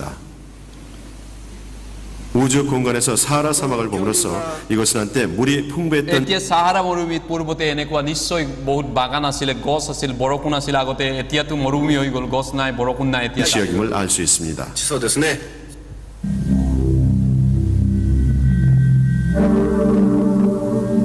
사막의 모래는 한껏 메마른 특정한 파장의 전자파 গতিকে যিকি নহওক এই ধৰণে আমি বুজাব পাৰোঁ এইকাৰণে এই জীৱ জন্তুবিলাক কেনেকৈ পেট্ৰলিয়াম হ'ল বহুত বছৰ বাগিচাটো মাটিৰ তলত পুজ যোৱা কাৰণে সেই পুজ যোৱা গছ গছনি জানুৱাৰবিলাক প্ৰেছাৰ হয় তলত তেলীয় জাতিটো ওলাই গৈ পিনি সেইটো খাত কিবা খাৰুৱা তেললৈ ৰূপান্তৰ হয় আৰু খাৰুৱা তেলটো বৰ্তমান বিশ্বত আমি কি হিচাপত পাওঁ ৰিফাইন কৰাৰ পিছত পেট্ৰল ডিজেল কেৰাচিন গেছ কুকিং গেছ এই যে ৰন্ধন গেছটো ইয়াৰ পৰা ওলাই এতিয়া আমি ক'ৰ পৰা আমদানি কৰোঁ ভাৰতটো চলাবলৈ গম পাইনে ইৰাণ ইৰাক সৌদি আৰবিয়া কাটাৰ গম পাইনে আপোনালোকে আমি ক'ৰ পৰা চলি আছোঁ এই যে পেট্ৰল দৌৰি আছে এই যে গাড়ী মটৰ চলি আছে এই যে তাত দাম বাঢ়িলে ইয়াত দাম বাঢ়ে গম পাই নাপায় অৱশ্যে তাত কেতিয়াবা দাম নাবাঢ়িলে ইয়াত চৰকাৰে দাম বঢ়াই দিয়ে এইটো বেলেগ কথা কিন্তু সঁচাচতে তাৰ পৰাই গোটেই বিশ্বটো কণ্ট্ৰোল কৰে গোটেই সিস্টেমটো বিশ্বটো কণ্ট্ৰোল কৰে ক'ৰ পৰা এডেনবাৰীৰ পৰা এতিয়াও মৰা এডেনবাৰীয়ে কণ্ট্ৰোল কৰি আছে বিশ্বৰ গোটেই বজাৰখন কাৰণ পেট্ৰল ডিজেলৰ দ্বাৰা এৰোপ্লেন উৰে ফেক্টৰী চলে গোটেই সিস্টেম দুনিয়াখনে তাৰ পৰাই চলি আছে তাই ইনডাইৰেক্টলি ঈশ্বৰ এডেনবাৰীৰ দ্বাৰা বিশ্বটো শাসন কৰি আছে এতিয়াও মৰা এডেনবাৰীৰ যোগেদি তেলৰ পাৱাৰৰ দ্বাৰা গতিকে গেছ শেষ হ'লে ক'ৰ পৰা চলিব হয় নে নহয় গতিকে এই ধৰণে ঈশ্বৰে এডেনবাৰী মাটিত পুতি পেলালে আৰু সেইটো পেট্ৰল হিচাপে মানৱ জীৱনটোক অৱদান দিলেগৈ পিছত যিকোনো অভিশাপটো দিলে পাপ কৰিলে ঈশ্বৰে হাও দিলে কিন্তু যিকোনো মানুহক আন প্ৰকাৰে ঈশ্বৰে উপকাৰ কৰিছেগৈ তেল হিচাপত ঈশ্বৰে দয়া কৰিছে গতিকে 70% 70% খাৰুৱা তেল এক নম্বৰ খাৰুৱা তেল সেই জেগাৰ পৰা বিশ্বই পাই আছে আমেৰিকাও তাৰ পৰা আনে গম পায়নে ইংলেণ্ড আমেৰিকা চবেই তাৰ পৰা আনে তেল গতিকে লৈ তাৰ দ্বাৰা আমি বিশ্বটো চলি আছোঁ এডেনবাৰীৰ দ্বাৰা এতিয়া সেই যদি বাগিচা নাথাকিলেহেঁতেন তেল নাপালোহেঁতেন আজি বিশ্ব ৰখি গ'লেহেঁতেন ৰখি যাব সব মেচিন ৰখি যাব গতিকে এই ধৰণে বাইবেলে প্ৰমাণ দিছে যে এডেনবাৰী তাত পুতিছে আৰু পুতি পিনি থৈ দিছে তাত এনেই চুপচাপ হেৰাই যোৱা নাই এতিয়াও তাৰ সাক্ষ্য দি আছে বাগিচাখন সঁচা আছিল প্ৰমাণ দিছে ঈশ্বৰে তাৰপিছত আন এটা বাইবেলে কাহিনী কথা কৈছে নোহাৰ বানপানীৰ কথাও কৈছে যেতিয়া এডেনবাৰীৰ পৰা মানুহ পাপ কৰি ঈশ্বৰে খেদিলে তাৰপিছত আদাম আৰু হাৱাই বাচ্চা জন্ম দিছে বহুতখিনি সন্তান কিমান সন্তান জন্ম দিছে সেইদিনা এটা গাঁৱত গৈছিলোঁ মই ছেমিনাৰৰ কাৰণে তাত বোলে এটা গিৰিয়েক গৈনীয়েক আছিলে আজিৰ পৰা বহুত বছৰ আগতে এটা গিৰিয়েক গৈনীয়ে বুঢ়া বুঢ়ী হৈ পিনি দুইটা গাঁও হৈ গ'ল এতিয়া এটা আগতে আহিছিলে মতা আৰু মাইকী এটা প্ৰথমতে গাঁও এটা সেই মতা মাইকীয়ে বংশ বৃদ্ধি কৰি 200 বছৰত 300 বছৰত বোলে কৈছে দুখন 70-70খন দুখন গাঁও হৈ গ'ল তেওঁলোকৰ পৰাই তাৰপিছত আদাম হাৱাই সন্তান জন্ম দি প্ৰজনন কৰাৰ পিছত এনেকৈ কি কৰিছিলে বাইবেলে কৈছে এটা সময়ত যিমানে সংখ্যা বাঢ়ি গ'ল পাপো বাঢ়ি গৈছিল বাইবেলে কৈছে এনেকৈ আদাম হাৱাৰ পৰা সংখ্যা বাঢ়ি গ'ল তাৰপিছত এনেকৈ এইটো চাহ সংখ্যা বহুত বাঢ়ি গ'ল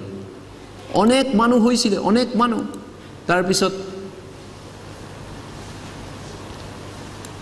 এই ধৰণে বাঢ়ি গ'ল বাইবেলে কৈছে ঈশ্বৰ সৃষ্টিকৰ্তা হয় গোটেই বিশ্ব তেওঁ বনাইছে সকলো বস্তু স্বৰ্গ আৰু পৃথিৱী তেওঁ বনাইছে গতিকে তেওঁৰ বাহিৰে একো বস্তুৱে পৃথিৱীত আহা নাই আৰু সেই সৃষ্টিকৰ্তাৰ আগত মানুহ কেনেকুৱা হৈছিল নোহাৰ দিনৰ মানুহবিলাক আদি পুস্তক 6:11-12 পদত কৈছে সেই কালত পৃথিৱী ঈশ্বৰৰ দৃষ্টিত ভ্ৰষ্ট আৰু অত্যাচাৰে পৰিপূৰ্ণ আছিল পাছে ঈশ্বৰে পৃথিৱীলৈ চাই তাক ভ্ৰষ্ট দেখিলে কিয়নো পৃথিৱীৰ সমুদায় প্ৰাণী ভ্ৰষ্টাচাৰী হ'ল গতিকে ঈশ্বৰে কি ক'লে সেই বানপানী কিবা আদাম হাৱাৰ পৰা যেতিয়া সন্তান জন্ম হৈ বহুত মানুহ হ'ল তাৰ পিছৰ মানুহবিলাক ভ্ৰষ্টাচাৰীৰ পৰা ভ্ৰষ্টাচাৰী বেয়াৰ পৰা বেয়ালৈ যাবলৈ আৰম্ভ কৰিলে বহুত বেয়া বহুত অত্যাচাৰ বহুত মানে অন্যায় এনেকুৱা কাৰাকাৰী গলত দৰাদৰি বেবিচাৰ চুৰ ডকাইত ঠগবাজ এনেকৈ কৰিবলৈ আৰম্ভ কৰিলে বাইবেলে কৈছে গতিকে গোটেই পৃথিৱীখন অত্যাচাৰ পাপেৰে ভৰপূৰ আছিলে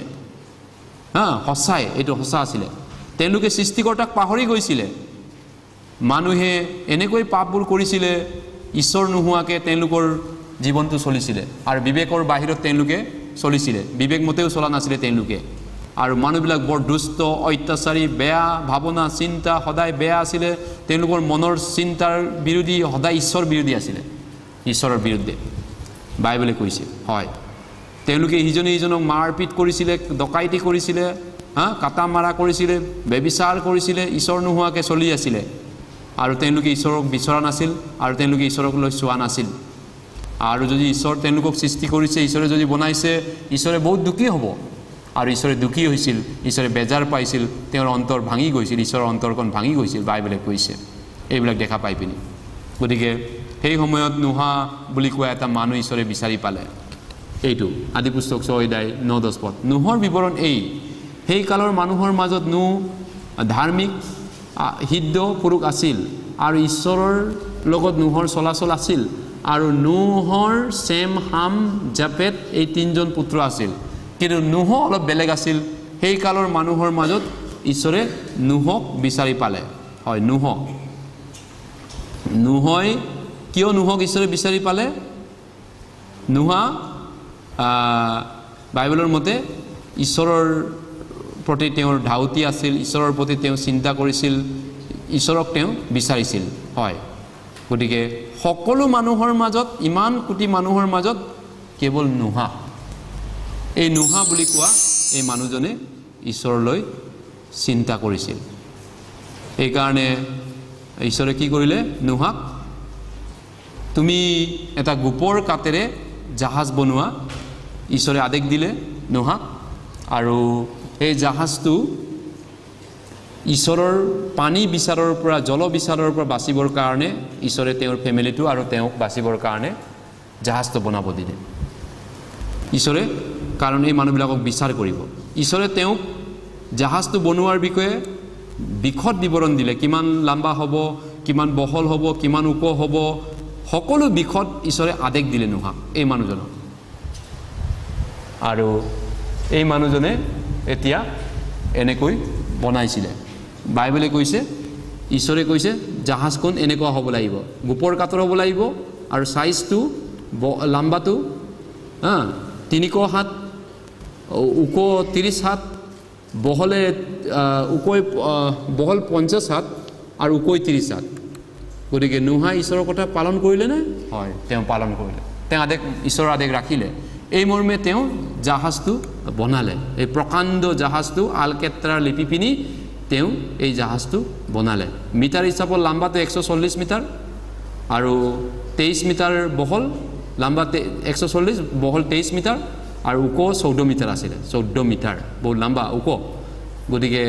এইটো এটা কিমান ডাঙৰ হ'ব পাৰে সকলো জীৱ জানোৱাৰবিলাক এই জাহাজত উঠাবৰ কাৰণে হজ ৰাখিবৰ কাৰণে গতিকে নোহাই যিটো জাহাজ বনাইছিলে এটা প্ৰকাণ্ড ফুটবল ফিল্ডতকৈ অলপ ডাঙৰ আছিলে তেওঁৰ জাহাজৰ সাইজটো লগতে কিবা 3 কলপীয়া বিল্ডিংৰ দৰে বনাব কৈছিলে 3 কলপীয়া 3 তলা বিল্ডিংৰ দৰে 3 তলীয়াকৈ বনাব দিছিলে জাহাজটো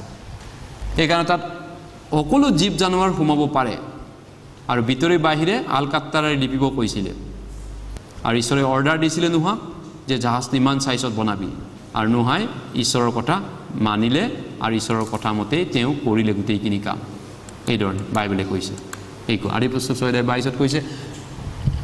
তাতে নোহে এইদৰে কৰিলে ঈশ্বৰে আজ্ঞা দিয়াৰ দৰে তেওঁ সকলোকে কৰিলে হয় তেওঁ ঈশ্বৰৰ আজ্ঞা মতে গোটেইখিনি কৰিলে এইদৰে হয় তাৰ পিছত এই মানুহবিলাকক যেতিয়া নোহে নাওখন বনাই আছিলে তেওঁৰ সন্তান তিনটা আছিলে চেম হাম জাপেত এই তিনটা সন্তানে সহযোগ কৰিছিল নোহাৰ এই নৌকা বনোৱা কামত জাহাজখন বনোৱা কামত আৰু তেওঁৰ ফেমিলিৰ লগত আছিলে কিন্তু তেওঁৰ সন্তানে আৰু তেওঁৰ পৰিয়ালে জাহাজখন বৰ আগ্ৰহেৰে বনালে কিন্তু তেওঁৰ নেবাৰ ওচৰ চুবুৰীয়াবিলাকে হয়তো নোহাক ঠাট্টা কৰিছিলে নোহাক লাফিং মকিং কৰিছিল মকিং ঠাট্টা মস্কৰা কৰিছিল ইছ বৰ ধাৰ্মিক দেখাইছে বৰ ভাল মানুহ দেখাইছে বোলে ঈশ্বৰ আছে বোলে ঈশ্বৰ বিচাৰ কৰিব বোলে সি জাহাজ বনাই আছে তেওঁৰ পৰিয়ালটোৰ বিষয়ে বহুত ঠাট্টা কৰিছিলে ৰাইজে সমাজে ইয়াক আলাগ কৰি দিব লাগিব নেকি ইয়াক বেলেগ কৰিব লাগিব নেকি এই ধৰণে বহুত ঠাট্টা মস্কাৰ কৰিছিলে কিন্তু নোহাই তেওঁলোকৰ কথালৈ কাণ নাপাতি নোহাৰ পৰিয়ালে প্ৰাৰ্থনা কৰি জিহুৱাৰ আগত প্ৰাৰ্থনা কৰি সংকল্প লৈ চুপচাপ জাহাজটো বনাই থাকিল তেওঁলোকৰ লগত একো তৰ্ক নকৰাকে অৱশ্যে ঈশ্বৰৰ কথা প্ৰচাৰ কৰিছিল নোহাই 20 বছৰ প্ৰচাৰ কৰিছিল জাহাজটো প্ৰকাণ্ড ডাঙৰ আছিল বহুত বছৰ লাগিছিলে সেই সময়ত জাহাজটো বনাবলৈ আজিৰ দিনৰ দৰে ইমান মেকানিকেল টেকনিকেল কাৰিকৰী প্ৰযুক্তি নাছিলে তেতিয়া কুটাৰ কাটি তেওঁ বনাবলগীয়া হৈছিল কষ্ট আছিলে আৰু ফৰেষ্ট আছিলে নিশ্চয় সেই গছজোপা তাত ক'বাত নহয় ক'বাত সেই জংঘল আছিলে পৰ্বতত এই ধৰণে বনালে তাৰ পিছত বাইবেলে কৈছে আদি পুস্তক 6:7 যে মতা মাইকী জোৰ হৈ নোহৰ ওচৰত জাহাজত উঠিল নোহৰ 100 বছৰৰ সময়ত পৃথিৱীত জলপ্লাবন হৈছিল মতা মাইকী জোৰাকে ল'ব কৈছিলে হুচি অহুচি পশুবিলাক আৰু ঈশ্বৰে আদেশ দিয়াৰ মৰ্মে জাহাজত জোৰাকে উঠি গ'ল জোৰ পাতি হজ ৰাখিবলৈ প্ৰকাণ্ড গোটেইখিনি সোমাব পাৰে এজোৰে সব জীৱ জানোৱাৰ সোমাব পাৰে তাত কাৰণ 3তলা বিল্ডিং প্ৰকাণ্ড বিল্ডিং তাৰ পিছত এই ধৰণে উঠি গ'ল হয় বাইবেলে কৈছে যেনেকৈ ঈশ্বৰে আদেশ দিলে তেওঁলোকে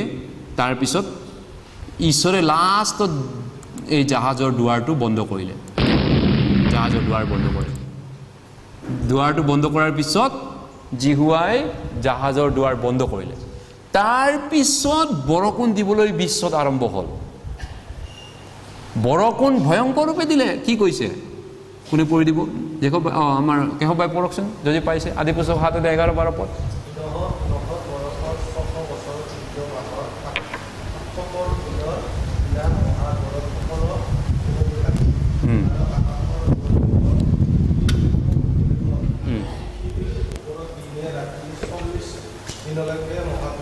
হয় তাৰ পিছত কি জাহাজ বন্ধ কৰাৰ লগে লগে 40 দিন মহাবৃষ্টি হ'ল ও মাই গড 40 দিন ভয়ংকৰ ৰূপে বিশ্বত বৰষুণ পৰিল দাম তুম ওপৰৰ পৰা বৰষুণ 3 ঘণ্টা বৰষুণ পৰিলে গুৱাহাটীত এক কঁকাল হৈ যায় পানী জেগাই ইয়াত 40 দিন পৰিছিল বিশ্বত বৰষুণ 40 দিন আৰু সেই পানীবিলাক ক'ৰ পৰা হ'ল আকাশৰ সকলো কি কৈছে আকাশৰ দুৱাৰ খিৰিকী মুকলি হ'ল আকাশত যিমান পানী আছিল তললৈ পেলাই দিলে ঈশ্বৰে বৰষুণ আকাৰে আৰু কি কৈছে তাৰ পিছত মহাজলৰ সকলো ভূমুক ভাগিল পৃথিৱীৰ তলত বহুত পানী বনাইছিল আগতে সৃষ্টিৰ সময়ত পৃথিৱীখন জল আছিল আন্ধাৰ আছিল গোটেই পানীবিলাক ঈশ্বৰে তলত জমা ৰাখিছে ক'বাত সেই পানীবিলাক ওলাই আহি গ'ল ভূমুক ফাটি ওলাই আহিল আৰু আকাশৰ পানী সব ওলাই আহিল পৃথিৱী ভূমিতকৈ পানী বেছি গম পায়নে আপোনালোকে পানী বেছি 3 ভাগৰ 1 ভাগ মাত্ৰ মাটি 4 ভাগৰ 1 ভাগ বাকি পানী হয় বিশ্বত তললৈ খান্দিলে পানী পাবি ওপৰতো পানীয়ে পাবি গতিকে এই পানীবিলাক সব পৃথিৱীত একত্ৰিত হৈ গ'ল বৰষুণ আকাৰে তলৰ পৰা জুৰি আকাৰে সেইকাৰণে নোহাৰ জাহাজটো পানীত মানে এনেকৈ থকমক খাবলৈ আৰম্ভ কৰিলে পানীত উঠিবলৈ আৰম্ভ কৰিলে বৰষুণ পানী দিব আৰম্ভ কৰিলে মানুহবিলাকে ভয় পেপা আৰম্ভ কৰিলে আয়ো কি বৰষুণ সবে ভয় খাইছে নিজৰ জান লৈ এটা দৌৰি পৰিছে কি হ'ব বৰষুণ আহিছে ইফালে জাহাজ দুৱাৰ বন্ধ হৈ গ'ল অলৰেডি বন্ধ হৈছে জাহাজৰ দুৱাৰ ঈশ্বৰে বন্ধ কৰিলে এতিয়া কি ক'ব এতিয়া কি পৰিস্থিতি হৈছে মানুহ উশাহ ল'ব নোৱাৰি মানুহ মৃত্যুৰ স্কুটাৰৰ ওপৰত চিকিৎসা কৰি আছে কৰোনা পেচেণ্টে জেগাই স্কুটিৰ ওপৰত তাতে বহাইছে তাতে অক্সিজেন মাস্ক বহাই দিছে জেগা নাই না ঠিক তেনেকৈ এতিয়া দুৱাৰ বন্ধ কৰা হ'ল হস্পিটেলত জেগা নাই মানুহ ক'ত মৰিব ক'ত জীৱ জীয়াই থাকিবতো মন আছে চবৰে এইধৰণে মানুহবিলাকে বৰষুণ দেখা পায়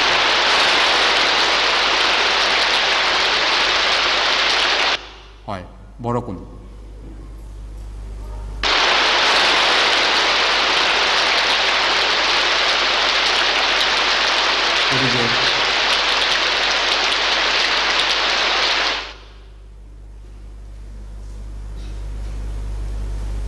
গতিকে নোহাই চিঞৰিছিলে নোহাৰ বংশই এই মানুহবিলাকে প্লিজ আপুনি আছে যদি আমাক ৰক্ষা কৰক নোহা কান্দি কান্দি মানুহবিলাকে ৰিকুৱেষ্ট কৰিছিলে আমাক আমি কি শুনিছোঁ বৰষুণৰ মাত পানীৰ ঢৌ ধুমুহা বতাহ ঠাণ্ডা ইমান আন্ধাৰ গোটেই মেঘ আন্ধাৰ কৰি পেলালে পোহৰ অলপো নাইকিয়া হৈ গ'ল একোৱে দেখা নাপাওঁ ভয় লাগিছে নোহা কি কৰিম আমাক বচাওক এই ধৰণৰ চিঞৰ কাকতি নোহাই শুনিছিলে হয় আৰু তেওঁলোকে বাচিবলৈ বহুত চেষ্টা কৰিছিলে কিন্তু এইটো কাম নহ'ল বাচিব নোৱাৰিলে তেওঁলোকৰ চেষ্টাই অতলে গ'ল গোটেইখিনি মানুহ পানীত ডুবি জিন্দা মৰি গ'ল জীয়াকে পানীত খক বকাই তললৈ পানীৰ তলত ডুবি যোৱা দেখা পাইছে নোহাই চকুৰ আগত হয়তো নিজৰ পৰিয়াল অলপ দূৰৰ সম্বন্ধীয় পৰিয়ালো আছিল চাগে কিন্তু নোহাই 8জন মানুহ আছিল জাহাজৰ উঠা নোহা গিৰিয়েক গৈনীয়েক নোহাৰ 3জন ল'ৰা 3জনী বোৱাৰী তেওঁলোকে দেখিছে মানুহবিলাক জীয়াকে পানী খাই তললৈ নামি যোৱা মৃত্যু হোৱা হয়তো আপোনাৰ চকুৰ আগত কোনোবা যদি তেনেকৈ মৰে আপুনি নিশ্চয় দুখ লাগিব এইকাৰণে নাকত প্ৰাণবায়ু থকা ভূমিৰ আটাই প্ৰাণী মৰিল বাইবেলে কৈছে সেই দিনটোত গোটেইখিনি মৰিল গোটেইখিনি গতিকেলৈ এইটো এটা সঁচাই ভয় লগা দিন আছিলে আমি এটা ভিডিঅ' আকাৰে অলপমান চাওঁ এই ঘটনাটো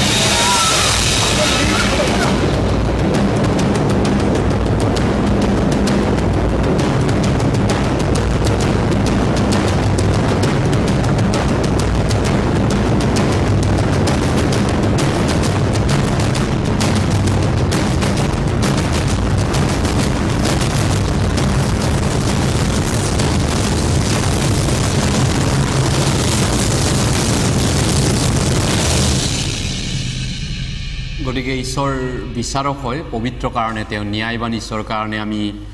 এইজন ঈশ্বৰ বিচাৰক বুলি বাইবেলত প্ৰকাশ কৰিছে আমি প্ৰথম বিচাৰ এডেনবাৰীত পাপ হোৱাৰ কাৰণে আমি দেখিলোঁ এডেনবাৰী এতিয়াও আছে প্ৰমাণ ঈশ্বৰে ৰাখিছে দ্বিতীয় বিচাৰ এই নোহাৰ জলপ্ৰাপনৰ দ্বাৰা ঈশ্বৰে কৰিলে এই বংশ গতিকে তাৰপিছত কি হ'ল বাইবেলে কৈছে পঢ়ি দিব কেশৱ ভাই আদি পুস্তক 8 অধ্যায় 3-5 পদ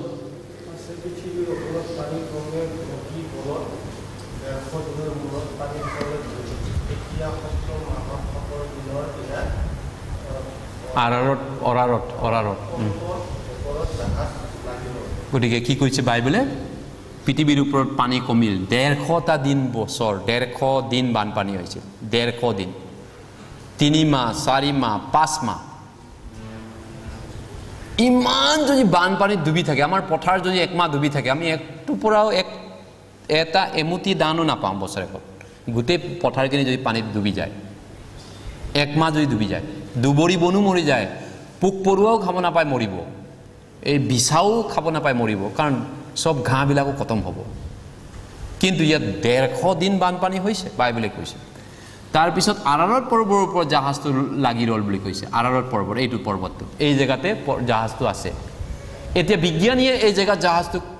বিচাৰি উলিয়াই পালেগে 5000 বছৰ পুৰণা এই জাহাজটো বিজ্ঞানীৰ হাতত অনেক তথ্য মজুদ আছেগে অন্তত আজি বৈজ্ঞানিক বাহাদুৰিৰ বলত বৈজ্ঞানিক আৱিষ্কাৰৰ বলত এই জাহাজটো বিচাৰি পালেগে কাৰণ আগৰ কালৰ মানুহে যদিও এইটো বিচাৰি পোৱা নাছিল কিন্তু হেকত যেহেতু বৈজ্ঞানিক আৱিষ্কাৰৰ বলত এই জাহাজটো আৰাৰত পৰ্বত মানে তুৰ্কী দেশত আছে আৰাৰত পৰ্বত এই তুৰ্কী দেশত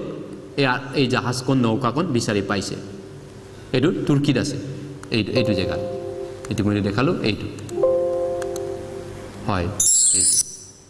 গতিকে তেওঁলোকে জাহাজৰ পৰা যেতিয়া ওলাই আহিল ওলাই অহাৰ পিছত এই ধৰণে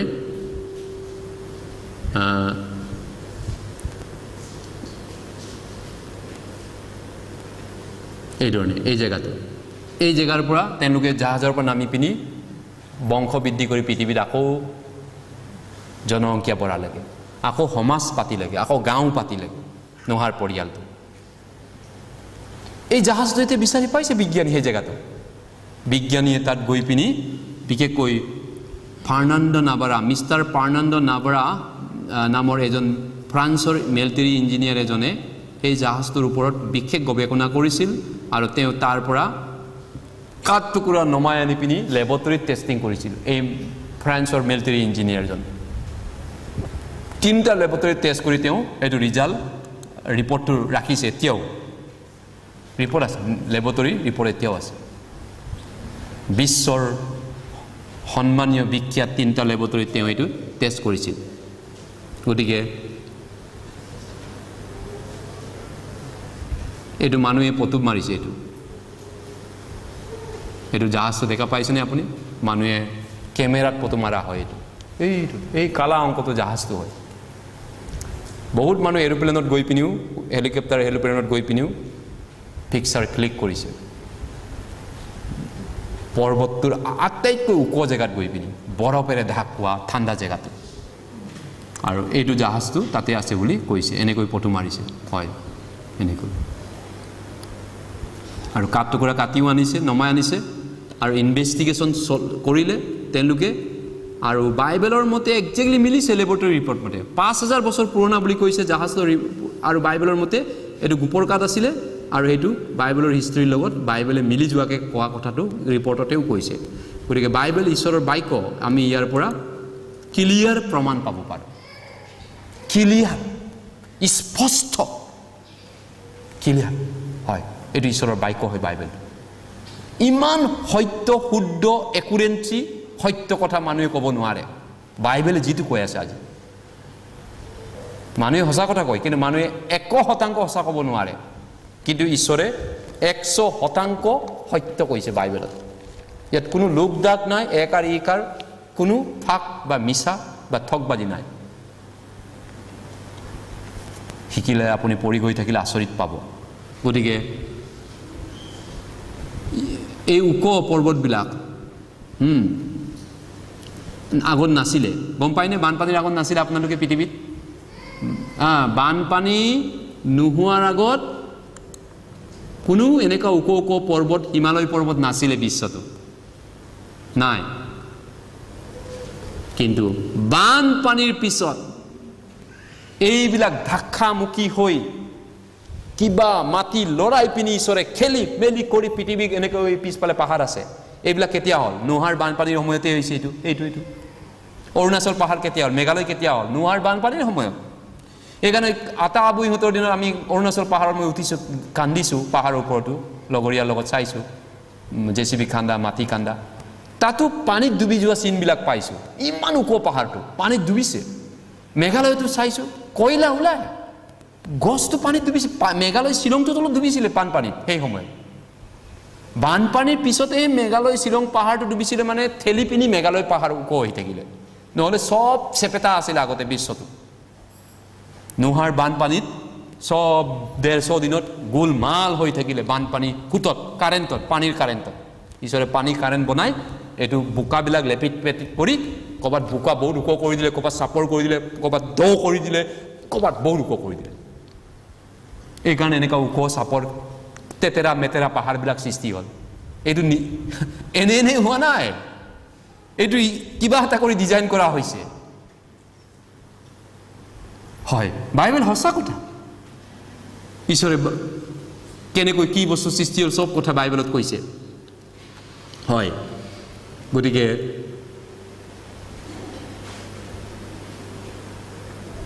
আমি এতিয়া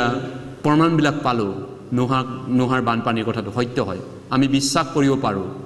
বুৰঞ্জী পালৰ পৰা এইটো সত্য কাহিনী আছিলে তাৰ মানে বাইবেল ঈশ্বৰৰ বাক্য এইটো আমি নিশ্চিত কৰিব পাৰোঁ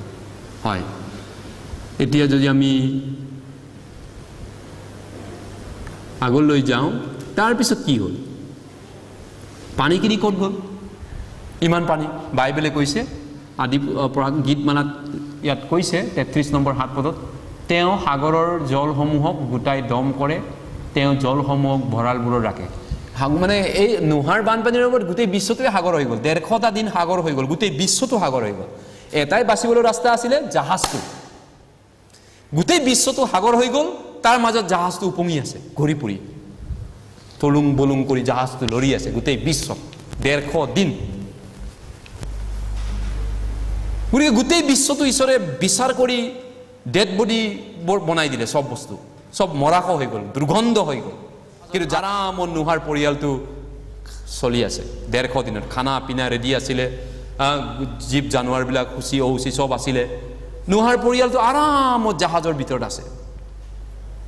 এইটো হৈছে ঈশ্বৰৰ মৰম অনুগ্ৰহ তাকেই কয় ঈশ্বৰে খং কৰে পাপৰ বিচাৰ কৰে কিন্তু ঈশ্বৰৰ মানুহক তেওঁ তাৰ মাজতো ৰক্ষা কৰে বাচিবলৈ ঈশ্বৰে ৰাস্তা সদায় দিয়ে মানৱ জাতিক কাৰণ তেওঁ মানুহক ভাল পায় মানুহক সৃষ্টি কৰিছে সত্য ঈশ্বৰে দুষ্টক দমন নকৰে কিন্তু দুষ্টক দমন কৰে কিন্তু তেওঁ বাচিবলৈ ৰাস্তাও দিয়ে তেওঁ সৃষ্টিকৰ্তা হয় তেওঁ মানুহক মাৰি পেলাব পাৰে পাপ কৰিলে বিচাৰ হ'ব পানিশমেন্ট পাব কিন্তু সেই বুলি আৰু পাপ কৰা মানুহক বাচিবলৈ ৰাস্তাটো নিদিবনে তেওঁ পৰিত্ৰাণ উদ্ধাৰ মুক্তি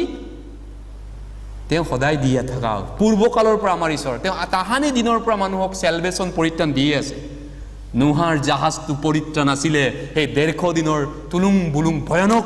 ভয়ংকৰ বানপানী খক বকাই মৰা মানুহবিলাকৰ মাজত জাহাজটোত আৰামছে এনজয় কৰিব পাৰে এতিয়াও সেই পৰিত্ৰাণ আছে এই পৃথিৱীৰ বাবে ঈশ্বৰৰ খং ক্ৰোধ বিচাৰ আহি আছে আৰু বেছি দিন নাই বাচিবলৈ ৰাস্তা পৰিত্ৰাণ উদ্ধাৰ মুক্তি এতিয়াও ঈশ্বৰে ৰেডি কৰি থৈছে যেনেকৈ নোহাৰ দিনত জাহাজত উঠিলে পাৰে এতিয়া আপুনি এই যিশুৰ দিনত আপুনি যিশু জাহাজত নাওকাত উঠিলে আপুনি পৰিত্ৰাণ পালে আপুনি ঈশ্বৰৰ খঙৰ পৰা ক্ৰোধৰ পৰা আপুনি যেনেকৈ পাপ নকৰক আপোনাক ঈশ্বৰে ৰক্ষা কৰিব যিকিনো পানীবিলাক ক'ত গ'ল পানীবিলাক গোটাই দম কৰে পানীবিলাক গোটাই দম কৰে মানে বস্তা জাপানি পানী জাপি থৈছে এইটো কি আৰু ভঁৰালত ৰাখিছে সাগৰৰ তলিত এইটো কি এইটো পানী বৰফ আণ্টাৰ্কটিকা উত্তৰ সুমেৰু দক্ষিণ সুমেৰু বৰফৰ মহাদেশ শুনিছেনে মই 9-10ত পঢ়িছিলোঁ বৰফৰ মহাদেশ আমি ভাৰত এখন দেশ হয় ভাৰত এখন মহাদেশ নহয় দেশে হয় এছিয়া এখন মহাদেশ ভাৰতৰ দৰে কেইবাখন দেশ মিলি পিনি মহাদেশ হয় এনেকুৱাকে বৰফৰ ৰাজ্য আছে মহাদেশ এই নোহাৰ বানপানীবিলাক ঈশ্বৰে মহাদেশ কৰি থৈছে বৰফৰ সাম্ৰাজ্য ঠাণ্ডা ভয়ংকৰ ঠাণ্ডা পেঙ্গুইন বসবাস কৰিব পাৰে এনেকুৱা জেগাত বা কিছুমান বস্তু বসবাস কৰিব পাৰে সেই পানীবিলাক এনেকা হৈ আছে আৰু কিছুমান তলিত ৰাখি থৈছে সাগৰৰ তলিত কিমান দ 1 কিলোমিটাৰ পৰ্যন্ত দ আছে দেই সাগৰটো কেতিয়াবা হয়তো বেছি হ'ব কবাত গতিকে এই ধৰণে ঈশ্বৰে পানীবিলাক থৈছে বুলি ইয়াত কৈছে প্ৰমাণত কৈছে গতিকে সব তথ্যৰ প্ৰমাণ আছে ইয়াৰ পৰা আমি কি শিকিলো যদি মানুহ ঈশ্বৰৰ অবাধ্য হয় তেন্তে ঈশ্বৰে মানুহক বিচাৰ কৰিবই এইটো নহয় যে যোৱা বছৰ ভাৰতে কৰোণা নহল ইটালী হৈছে আমি হাঁহি আছিলোঁ ভাৰতীয় মানুহবিলাক কিছুমানে সপা আমুকাবিলাক ইটালী আমেৰিকা সপা কৰোণা আমাৰ ইণ্ডিয়া নহয় এনেকৈ আমি কৰিছিলোঁ এটা বছৰ ঘূৰিব নাপালে ভয়ংকৰ কৰোণা এটেক কৰি আছে এতিয়া শ্মশানত খৰি নাই বহুত জেগাত শুনিছেনে খৰি ডেড বডি জ্বলাবলৈ খৰি নাই এতিয়া ইণ্ডিয়া চিমনি ফাটি গৈছে ডেড বডি জ্বলাওঁতে সব খতম কিন্তু বেলেগৰ হৈছে আমাৰ নহয় এনেকৈ কৈ থকাটো অহংকাৰ কৰাও ভুল ঈশ্বৰে যেতিয়া খং কৰিব বিচাৰ কৰিব কোনো পক্ষপাত নকৰে কাকো তেওঁ এজন মাত্ৰ হয়তো ঈশ্বৰ বিশ্বতো তেওঁ চাই থাকে তেওঁ কাকো পক্ষপাত নকৰে তেওঁ ন্যায়ৰূপে সত্যৰূপে বিচাৰ কৰে গতিকে এতিয়া যদি মানুহ ঈশ্বৰৰ অবাধ্য হয় ঈশ্বৰে সদায় পূৰ্বকালৰ পৰাই হাও দিয়া তেওঁ পানিশমেণ্ট দিয়ে নোহাৰ দিন কি আগৰ পালৰ পৰা এডেন বাৰীৰ পৰা আমি দেখি আহিছোঁ কিন্তু যদি মানুহ নম্ৰ হয় ঈশ্বৰৰ ওচৰত পৰিত্ৰাণ বিচাৰে যদিও পাপ কৰি মানুহ পাপ নকৰা মানুহ নাই ভুল নকৰা মানুহ নাই মানুহ মাত্ৰে ভুল কৰোঁ নহয়নে আমি আপুনি মই মানুহ চবেই মানুহ পৃথিৱীত MLA minister SP DC rickshawwala ঠেলাৱালা বুলি নাই চবেই মানুহ হয় মানুহ মাত্ৰে ভুল কৰে পাপ কৰে ঈশ্বৰে এইকাৰণে সেই পাপ কৰা মানুহবিলাকৰ মাজৰ যিবিলাকে নিজকে লাজ পাই লজ্জিত হৈ অনুভৱ কৰে যে এজন মালিক আছে পবিত্ৰ এজন মালিক আছে সত্য ঈশ্বৰ আছে যাৰ পাপ নাই যিজন ন্যায়বান যিজন সত্যবাদী এজনা মাত্ৰ আছে পৃথিৱীত কোনো নাই তেওঁৰ বাহিৰে সত্যবাদী এজন আন এজন দ্বিতীয় নাই তেওঁ অদ্বিতীয় সত্যবাদী আৰু মই পাপী মই লাজ পাইছোঁ আৰু তথাপিতো তেওঁ আপোনাক যদি মৰম লাগে তেওঁৰ পৰা ক্ষমা বিচাৰে পাপীবিলাকৰ মাজৰ পৰা আপুনি ঘূৰি আহিব বিচাৰে তেওঁৰ পৰা আপোনাক ভৰপূৰ প্ৰেম বাকি দিয়া হ'ব ভৰপূৰ আপোনাক ক্ষমা শান্তি আনন্দ আপোনাক পৰিত্ৰাণ উদ্ধাৰ অনন্তকলীয়া স্বৰ্গ ৰাজ্যত আপুনি থাকিবলৈ পাব তেওঁৰ দৰে সেইজন সৃষ্টিকৰ্তা ঈশ্বৰৰ মৰম আশীৰ্বাদ এই বিষয়টো বাইবেলত কৈছে গতিকে বৰ্তমান জেনেৰেশ্যনটো এনেকৈ বিচাৰ নহ'ব বানপানীৰে কিন্তু বৰ্তমানটোক বাইবেলে কৈছে জুইৰে বিচাৰ কৰিব জুই ফায়াৰ জাজমেণ্ট গতিকে এইটো বিষয়টো আপুনি কেনেকৈ ভাবিব জুই বিচাৰটো ফায়াৰ এতিয়া বাইবেলে কৈছে ভৱিষ্যতে এই মানৱ জীৱনটোক মানৱ লেছন আমি কি লিখিব লাগিব গতিকে বিচাৰ কৰাটো অবিশ্বাসী মানুহবিলাকক অবাধ্য মানুহবিলাকক নোহাৰ দিনত বানপানীৰে বিচাৰ কৰিলে কিন্তু এতিয়া নোহাৰ দিনতকৈ মানুহবিলাক বেয়া হৈছে দেই এতিয়া আপুনি নাভাবিব যে নোহাৰ দিনটো ইমান বেয়া আছিল না ইমান মানুহ আমি ভাল মানুহ এতিয়া আছোঁ তেনেকৈ ভুলতো নাভাবিব এতিয়া আমি উদাহৰণ হিচাপত অতি ভয়ংকৰ বেয়া দিনত আছোঁ গতিকে এই পাপী লেতেৰা জগতটোক ঈশ্বৰে মখিমূৰ কৰিব এদিনাখন পৃথিৱীৰ পৰা নাবুত নাচুত কৰি নাম নিচান নাইকিয়া কৰিব লাগিব পাপটোক অন্ত কৰিম বুলি কৈছে বাইবেলত দানিয়েলত কৈছে পাপ অন্ত কৰিবলৈ ঈশ্বৰে এটা নিৰ্দিষ্ট বছৰ এটা 70 বছৰ নিৰূপণ কৰিছে পাপ অন্ত কৰিব ইমান বছৰ ইমান দিন আমুকা এনেদৰে পৃথিৱীৰ পৰা পাপ নাশ কৰা হ'ব পৃথিৱী নতুনকৈ বনোৱা হ'ব তাৰপিছত পাপ নথকা পৃথিৱী বনাব আপুনি বাইবেলটো পঢ়িলে গম পাব এইটো ঈশ্বৰে ৰেডি কৰি আছে লাহে লাহে তৈয়াৰ কৰি আছে পাপ নথকা এদিন কিন্তু তাৰ আগতে পাপটো আকাশলৈ গৈ পাব পাপ নথকা পৃথিৱী বনোৱাৰ আগতে পৃথিৱীটো ধ্বংস হ'ব না ধ্বংস হোৱাৰ আগতে পৃথিৱীটো আকাশলৈ পাপটো বাঢ়িব সদম গমৰা যেনেকৈ হৈছিল তাৰপিছত পাপ যেতিয়া বাঢ়িব তাৰপিছত ঈশ্বৰে ওপৰৰ পৰা জুই খলা কাটিডাল জ্বলাই পিনি দললৈ দলিয়াই দিব এই জুই খলা কাটিডাল জুই নামি আহিব জুই এইটো ঈশ্বৰৰ বিচাৰ জুইৰ বিচাৰ যেনেকৈ সদম মহানগৰ ধ্বংস কৰিছিল সদম গমৰা কমপ্লিটলিভাৱে বৰবাদ কৰিছিল জুই জ্বলাই পিনি আৰু এই দুষ্ট পাপিষ্ট কাৰাপ্টেড দুৰ্নীতি ভ্ৰষ্টাচাৰী বদমাচিক এই যুগটোক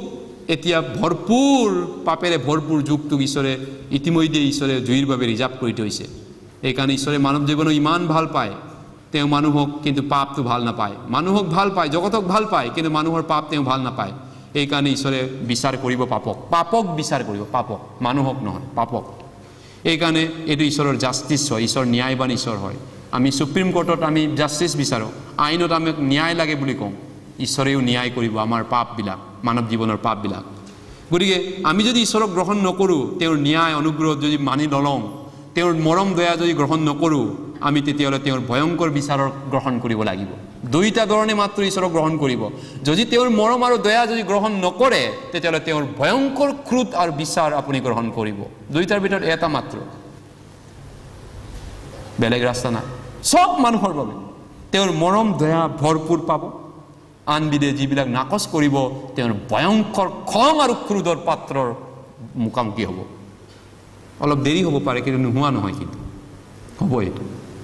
গতিকে এইটো ঈশ্বৰৰ সত্য বাক্য ঈশ্বৰৰ সত্য লেচন গতিকে যদি মানুহ ঈশ্বৰৰ অবাধ্য হয় তেতিয়াহ'লে ঈশ্বৰে মানুহক হাও দিয়ে এইটো ডেফিনেটলি কৈছে আমি একেলগে পঢ়িম 2 পিতৰ 3:6-7 পদ আৰু সেইবোৰৰ দ্বাৰাই তেতিয়াৰ জগত জলপ্লাবিত হৈ বিনষ্ট হৈছিল কিন্তু সেই একে বাক্যৰ গুণে এই বৰ্তমান কালৰ আকাশমণ্ডল আৰু পৃথিৱী ভক্তিহীন মানুহবিলাকৰ বিচাৰ আৰু বিনাশ হোৱাৰ দিনলৈকে ৰক্ষিত হৈ জুইৰ কাৰণে সঞ্চিত আছে ৰিজাৰ্ভ কৰা আছে না ইমান দিন ঈশ্বৰে কিয় চাই আছে ঈশ্বৰে কিয় মাৰি নেপেলায় এই বুলি মনতে নকৰিব প্ৰশ্ন ঈশ্বৰে যিটো টাইম কৰি থৈছে যাৰ বাবে যি কৰি থৈছে এইটো জুইৰ বাবে কৰা আছে জুই মানে এটম বমৰ জুচ এটম বম বনাব লাগিব গোটেই বিশ্বই সবৰে এটম বম পাৱাৰ আহিব লাগিব আৰু এটম বমৰ এটা সুইচত বিশ্ব সুইচ সাৰকাৰ হৈ যাব সিলিন্ডাৰ বিস্ফোৰিত হৈ বিল্ডিং পেন্সি বজাৰত সাৰকাৰ হৈ যায় 10টা সিলিন্ডাৰ বিস্ফোৰণ হয় এটা 15,000 এটম বম বিশ্বৰ হাতত আছে 15,000 পাৱাৰফুল এটম বম America Russia China Pakistan Bharat উত্তৰ কোৰিয়া আৰু কেইটামান দেশত ভয়ংকৰ বম আছে এই পাৱাৰফুল কান্ট্ৰিবিলাকে যুঁজিবলৈ ৰেডি আছে বম টকাবিলাকে বাকীবিলাক উৰুৱাই যাব কিন্তু সবে উৰুৱাই খতম হ'ব এই দিনটো বিচাৰৰ দিনাখন গতিকে আমি বাইবেলে কোৱা কথাটো এতিয়া পাপেৰে ভৰপূৰ পৃথিৱী হ'লে এদিন ঈশ্বৰে বিচাৰ কৰিব গতিকে এই জুই ইতিমধ্যে মানুহে ৰেডি কৰিলে এটম বমটো ইতিমধ্যে ৰেডি কৰিলে যিটো নিউক্লিয়াৰ বম বুলি কয় আৰু ইটো ঈশ্বৰৰ ৱাৰ্নিং হয় মানৱ জীৱনৰ বাবে গতিকে ঈশ্বৰে মানুহক মাতি আছে কৈ আছে জাগি উঠা হাৰ পোৱা আমি ৰাস্তা বিচাৰিব লাগে কেনেকৈ ঈশ্বৰৰ এই খঙৰ পৰা বাচিম এই জুইৰ বিচাৰৰ পৰা নিজক কেনেকৈ ৰক্ষা কৰিম অন্ততঃ আপুনি জ্ঞানী মানুহ হ'লে চিন্তা কৰা উচিত ঈশ্বৰে যদি জ্বলাম বুলি কৈছে ভৱিষ্যতে আমাৰ বংশ নাতিপুতি মোৰ ল'ৰা ছোৱালীৰ ভৱিষ্যত বংশ মোৰ গাঁও যদি জুইৰ বিচাৰ কৰিব এটম বম জ্বলিব যুদ্ধ জাহাজ ৰাপেল উৰিব এটা সময়ত বিশ্ব ৰেডি হৈছে দিনক দিনে তেতিয়াহ'লে আপুনি চিন্তা কৰা উচিত ইয়াৰ পৰা বাচিম কেনেকৈ মোৰ বংশ মোৰ সন্তানক জ্ঞানী মানুহ সেইটো অলপ চিন্তা কৰিব বাচাৰ ৰাস্তাটো কি আছে জুইৰ বিচাৰৰ পৰা ঈশ্বৰৰ বাক্যই কৈছে চিয়ৰলি এইটো গতিবই লাগিব চিয়ৰলি এইটো হ'বই হ'ব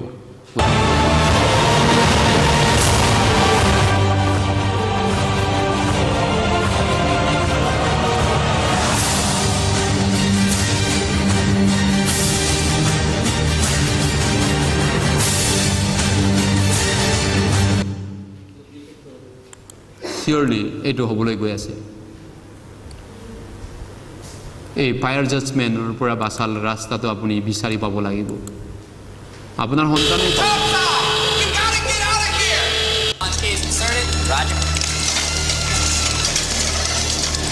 আমেৰিকাৰ ৰাষ্ট্ৰপতি বিজ্ঞানীয়ে এতিয়া কৈছে